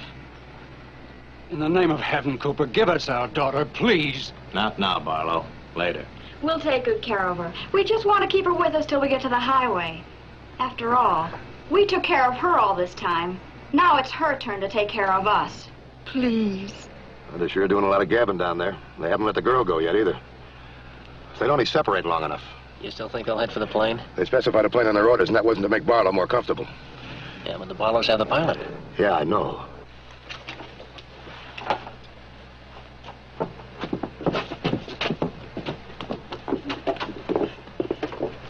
What are you going to do, Cooper, when you get to the highway? We got a car waiting for us. We'll leave the kid. If we make it to the highway okay, she won't be hurt. Look, you can have my rings. They're worth a lot of money. We can raise more. Only leave Jenny with us. Please. Please. That doesn't make sense, Cooper. For a guy who could pull a job as smart as this, it just doesn't make sense. Maybe not to you, friend, but I figure it makes pretty good sense for us. It's at least 5 miles to the highway. You couldn't make it with a girl. She's sick. She's only been out of the hospital a couple of weeks. She couldn't stand that hike. What are you angling for, pilot? You better stick to gardening, Cooper. You're better at it. You know what you did wrong? You picked the wrong victim. Next time, make sure the victim can double as a hostage. The one you got is all wrong for the job. He's right, Eddie. You know he's right. Shut up. What'll we do, Eddie? We can't just stay here. I told you to shut up. Tell you what I'll do, Cooper. I'll make a deal with you. You leave the girl here and use me as a hostage. Steve. I mean it. Trade the girl for me. I'll take you back to the plane and we can be in the air in 30 minutes. I'll take you any place you want to go. This way, no excess baggage, and you still have me for a hostage. How do I know you won't crack up the plane? And kill myself? I'm no hero. All I want to do is get Barlow's girl in the clear, and then I'll take you any place you want. I'll get a bonus from Mr. Barlow for this, I'm sure of it. You're darn right. Well, how about it?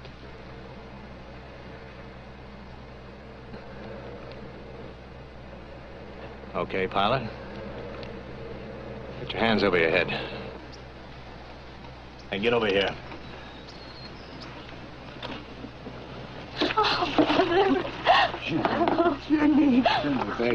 Okay, pilot. Let's march. They're taking the pilot as hostage.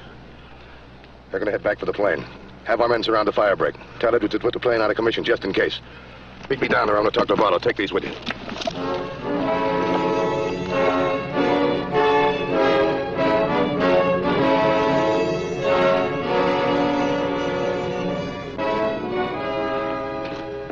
What is this, Matthews? Are you crazy? You're putting Steve in a bad spot. Oh, I haven't got much time, so talk fast. When the plane landed, who got out first? The pilot got out before you and your wife? What? Come on, speak up. Who got out first? Why, Steve did. He told us to wait while he took a look around. But it was only a few minutes. Come on, let's go, Barney.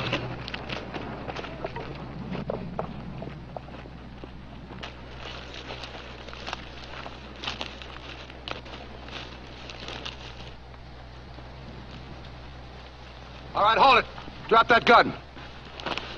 Don't come any closer, cop, or this guy gets it. I mean it. One more step and he gets a slug in the back. Okay, pull the trigger. Wait, Mr. Matthews, stay back. This guy's desperate. Let's see how desperate he really is. Matthews, cut it out. He'll kill me. Well, what's he waiting for? You've played your part real well, but you don't ad lib so good. What are you talking about? Figure it out. When you and the Barlow saw me, they didn't know me from Adam. I could have been there to collect the ransom, but you knew different. You were surprised. You were the one who told him to stay back, remember? I don't get it. Look, this guy's desperate. I noticed the Barlow's reaction when they saw who was holding their daughter. They were surprised, and you weren't. The hostage gag was a good one, too. And the plane was part of the plan, and every plane needs a pilot. Now, if your buddy's still so anxious to pull the trigger, let him go ahead before my men start shooting, because you're going to get it for killing the Ranger anyway. Killing the Ranger? Eddie, for Pete's sake, throw your gun away.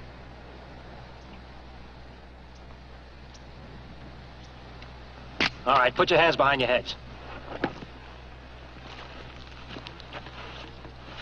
Walk this way.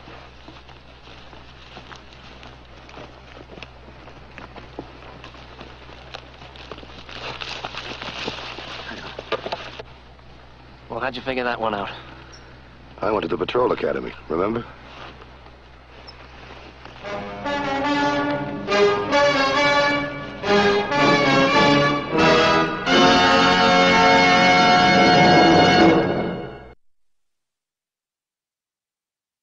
The Highway Patrol story next week is a very unusual one. We hope you'll be with us. Until then, remember, the clowns at the circus, they're real funny. But on the highway, they're murder. This is Roderick Crawford saying see you next week.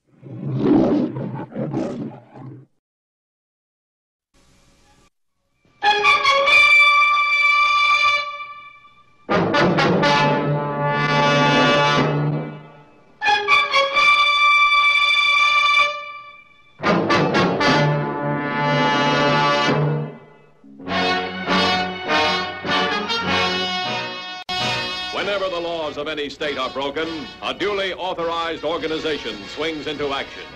It may be called the state police, state troopers, militia, the rangers, or the highway patrol. These are the stories of the men whose training, skill, and courage have enforced and preserved our state laws.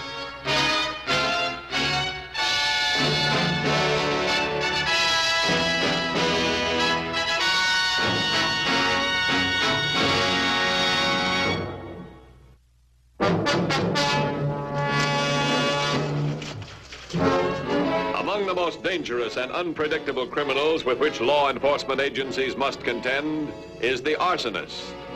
His senseless and destructive crimes result in a staggering loss of life, property, and national resources. On August 15th, the Highway Patrol was asked to cooperate in an effort to apprehend a dangerous arsonist.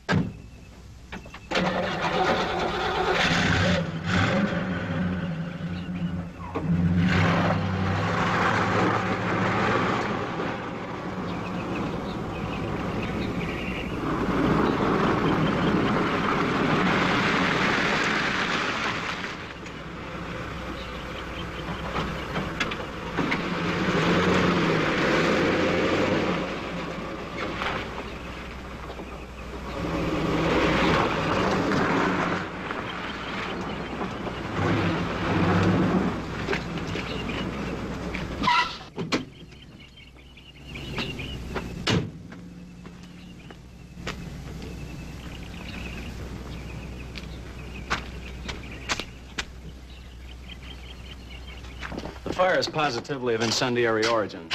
Start on the receiving dock, which sits on a concrete foundation about 11 inches from the earth. Here's a sample of earth we dug from under the platform. Smell it. Gasoline? Yeah. There's nothing but a rough board floor in the receiving dock, and some of the inflammable leaked through and dropped onto the earth under the platform. The inflammable that leaked into the ground doesn't burn, and actually tells us many things about the arsonist. Oh, what things?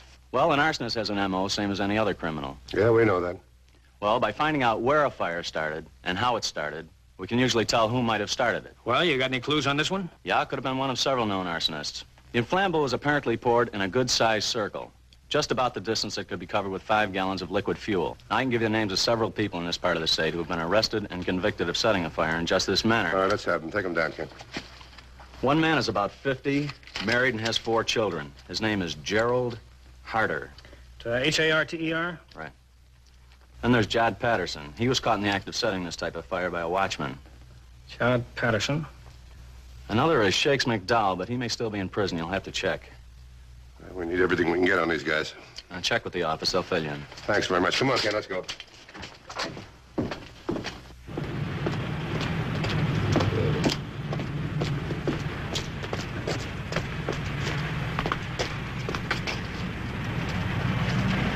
$21.50 to headquarters. Headquarters by. Contact Arson Division, Fire Department. Get me a rundown on the following suspects. Gerald Harter, Jod Patterson, Shakes McDowell. Any other suspects with the same M.O.? 10-4? 10-4. See ya, kid.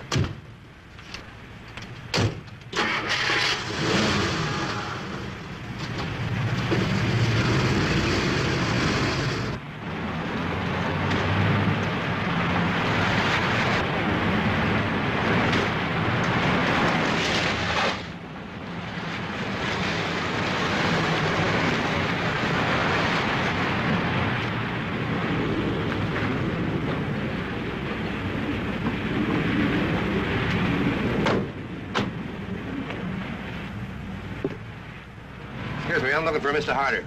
I'm Harder. I'm Matthews, Highway Patrol. This is Sergeant Williams. Yes, Mr. Matthews? I suppose you know there was a $100,000 fire at the annex this morning. Fire? It's a terrible thing. Where were you this morning, Mr. Harder? I understand why you came here to talk with me. Seems back in my distant past someplace, I got all mixed up with things like starting fires. Or maybe it would be good to say, I'm just mixed up. Well, that's not quite the answer we need, Mr. Harder. The question is, where were you this morning? I was home, Sergeant. Left there before I came to work. As a matter of fact, I was a few minutes late. First time since I've been on this job. Tell me something. Anybody else vouch for this outside of your family? As a matter of fact, yes. My wife and I have been taking care of my son's baby. About 6 o'clock this morning, he picked up a right sharp coughing spell. I suppose you sent for the doctor? Sure did. And he took care of the youngster okay, but he didn't leave until after 8 o'clock. I was with him every minute. He had breakfast with us. Check that, Ken. What's your phone number? Maine 468.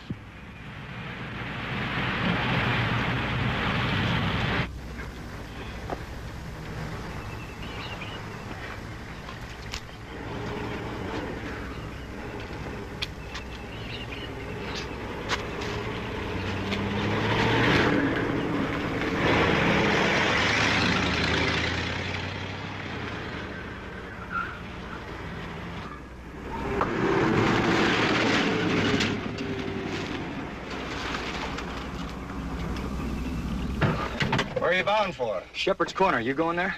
2 miles this side. Want to go that far? Oh, you bet. My thumb's about worn out.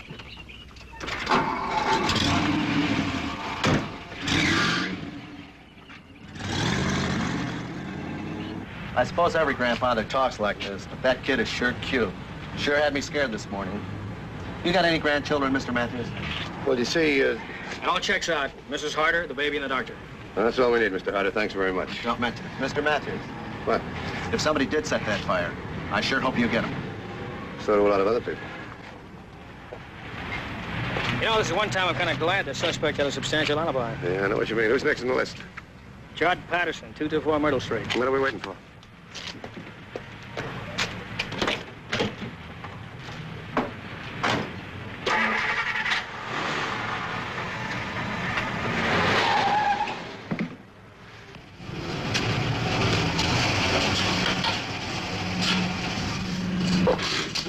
Hello, Mr. Norpel. Hi, Ray. Fill it up? Yeah.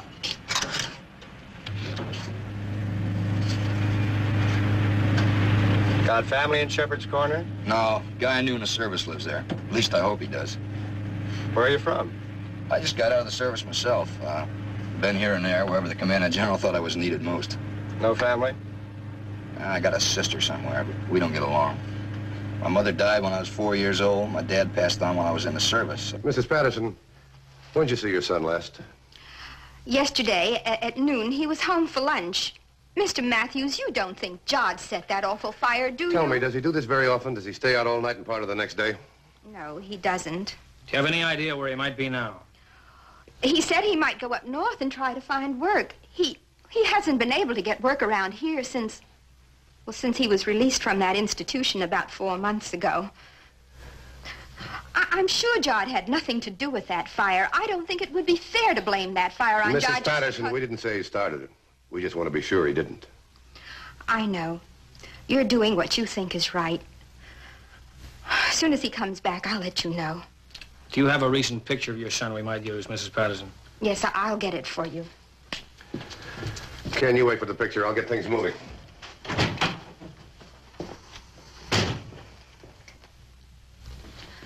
This is Judd. I'm sure that you'll find that he didn't set that fire. Oh, yes, ma'am. Thank you.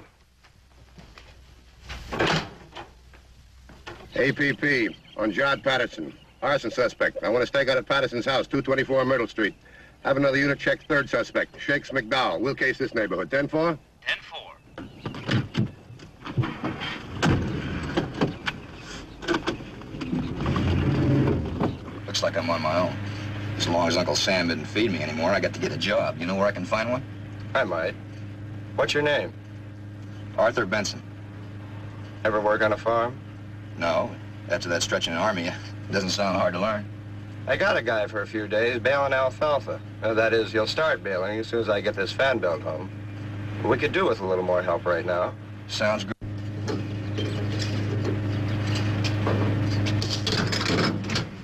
Is that all, Mr. Nopel? Just put it in the account? Yeah, thanks a lot, Ray. Anytime.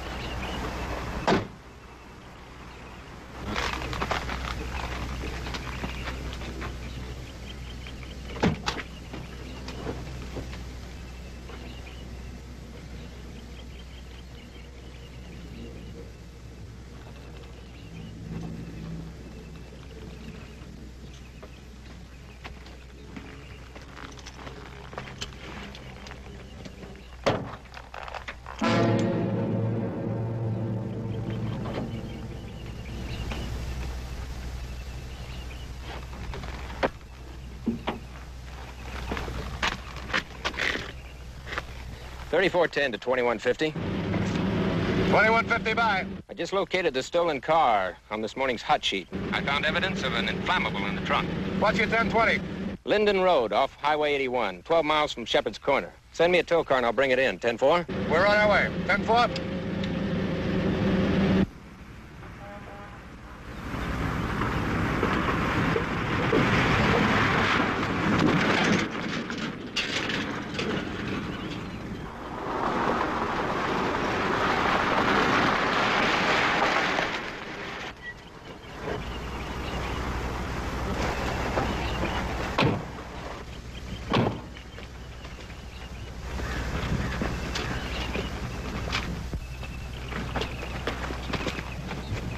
Gasoline odor's real faint now, but when I opened up the trunk, it was real strong. Look, here's some marks. Could have been a 5-gallon can. He must have thrown it away somewhere between the fire and here. Well, we got an abandoned car, a missing arsonist, a 5-gallon can, and a warehouse fire. What's the total? Chad Patterson, or at least his M.O. Well, one thing's for sure, he's a suspect. Figuring the time it must have taken him to get here and ditch the car, he can't be too far away. Well, he might have hitchhiked a ride with somebody. Yeah, unless he did have another car stashed somewhere. You think you'd figure things that far ahead? I'll take it easy. These guys are pretty smart. They put up a good front. Good enough to fool the average citizen. Well, if he does have another car, the roadblock should pick him up. Yeah, well, come on, let's go.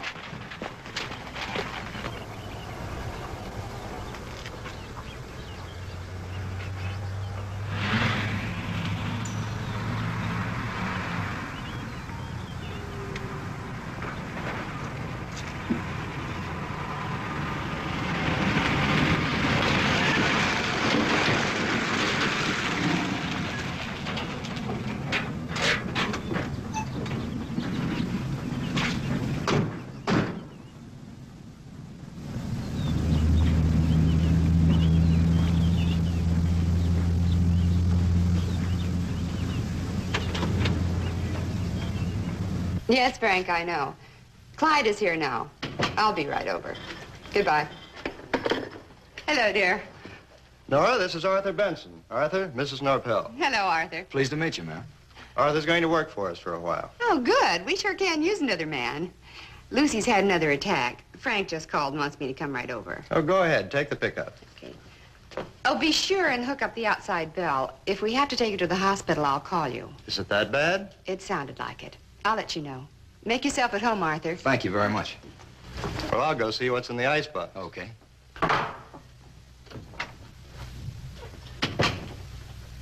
10-4. Well, that's a good alibi.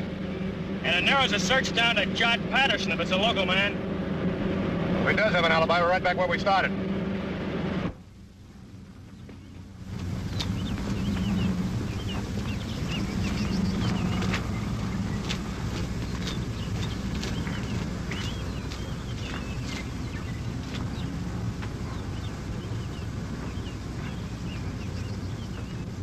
We do most of our business in alfalfa. Why don't you take it easy? Look around and get acquainted with the place while I take this fan belt out to David. Okay. Oh, and watch the phone, will you? I'll be right back.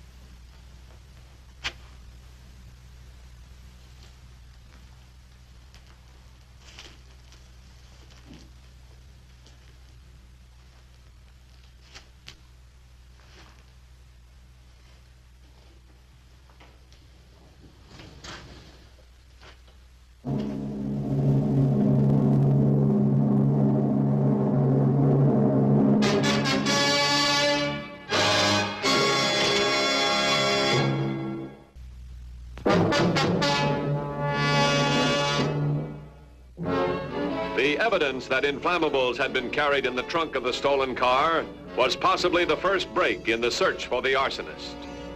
But a break that could well prove to be too late.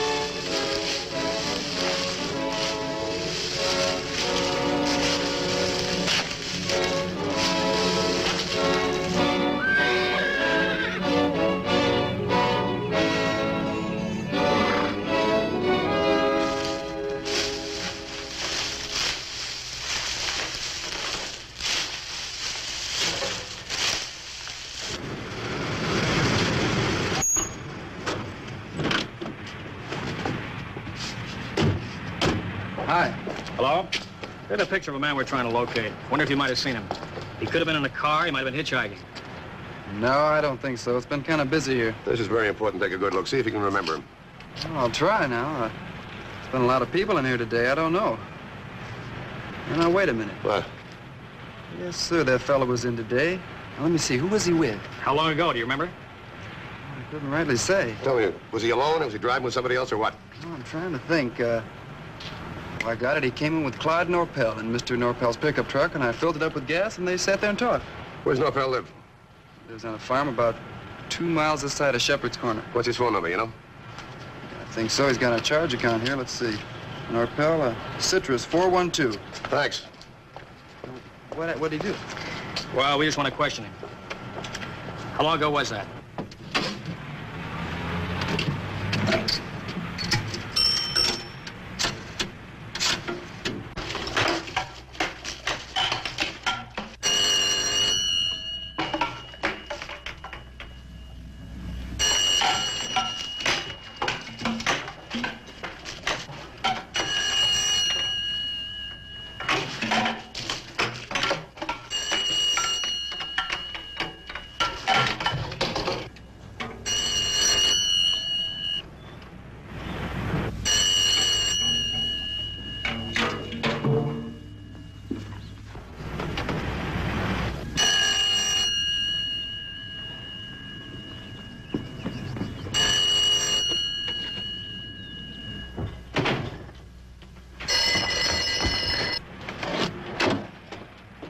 Hello?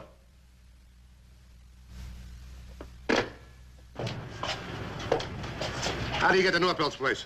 Well, so you go straight ahead about 4 miles. You come to a dirt road near an orange grove, and you make that turn, you'll be in Norpel's place about 2 minutes. Thanks very much. All right.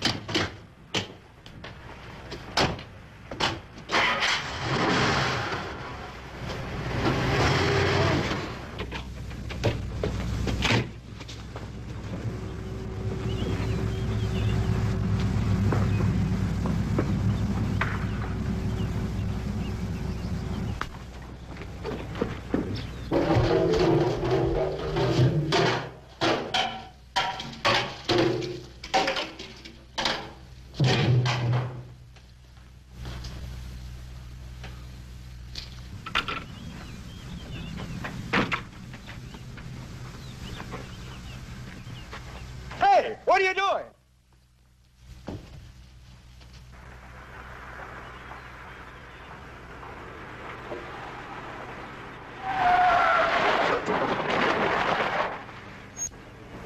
You think this is it?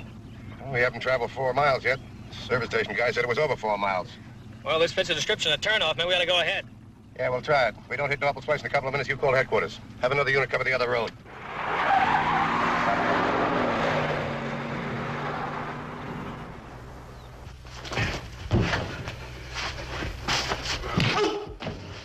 What's the matter with you?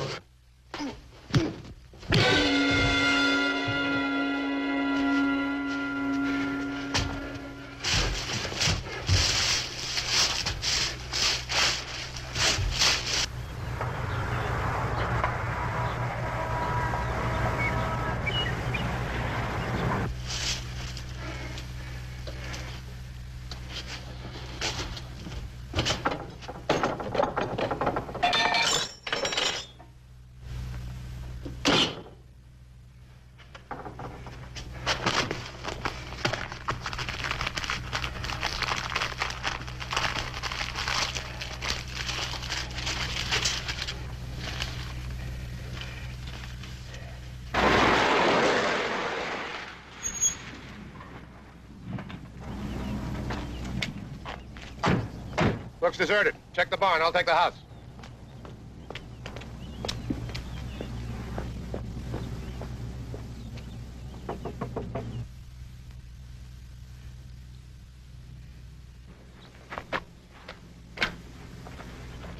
Hold it. You hold it, mister. I know what you want. Well, you're not gonna get me. And you can't shoot either. Because if you do, I'll drop this in the hay and it's been soaked in gasoline and he'll be burned to a crisp. Well, what's your proposition? Get out of here. Get in your car and start going. You're out of sight before this burns out. I won't set fire to the barn. Well, that's all right with me, Jot. I'd just as soon get in my car and drive away.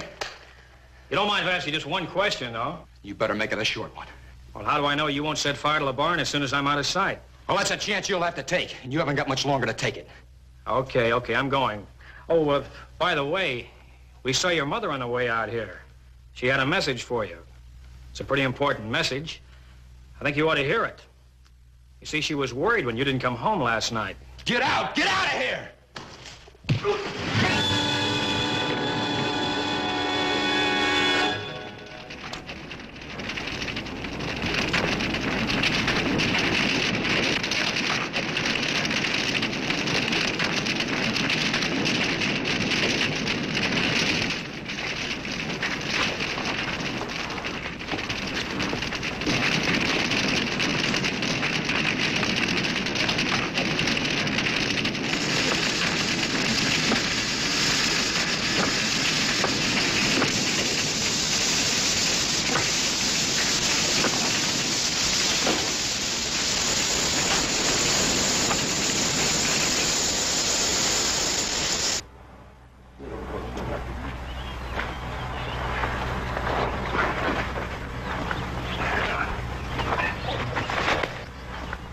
You all right? I guess so. He wanted to burn down the barn and me with it. Why? Well, I don't know. Maybe a doctor can come up with the right answer.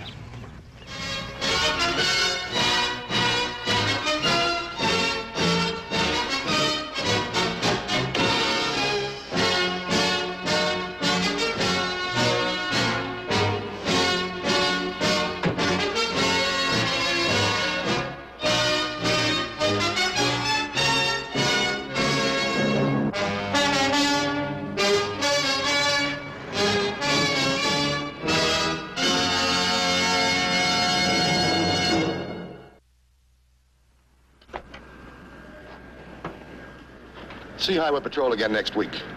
Until then, remember, it isn't what you drive, but how you drive that counts. This is Broderick Crawford saying, see you next week.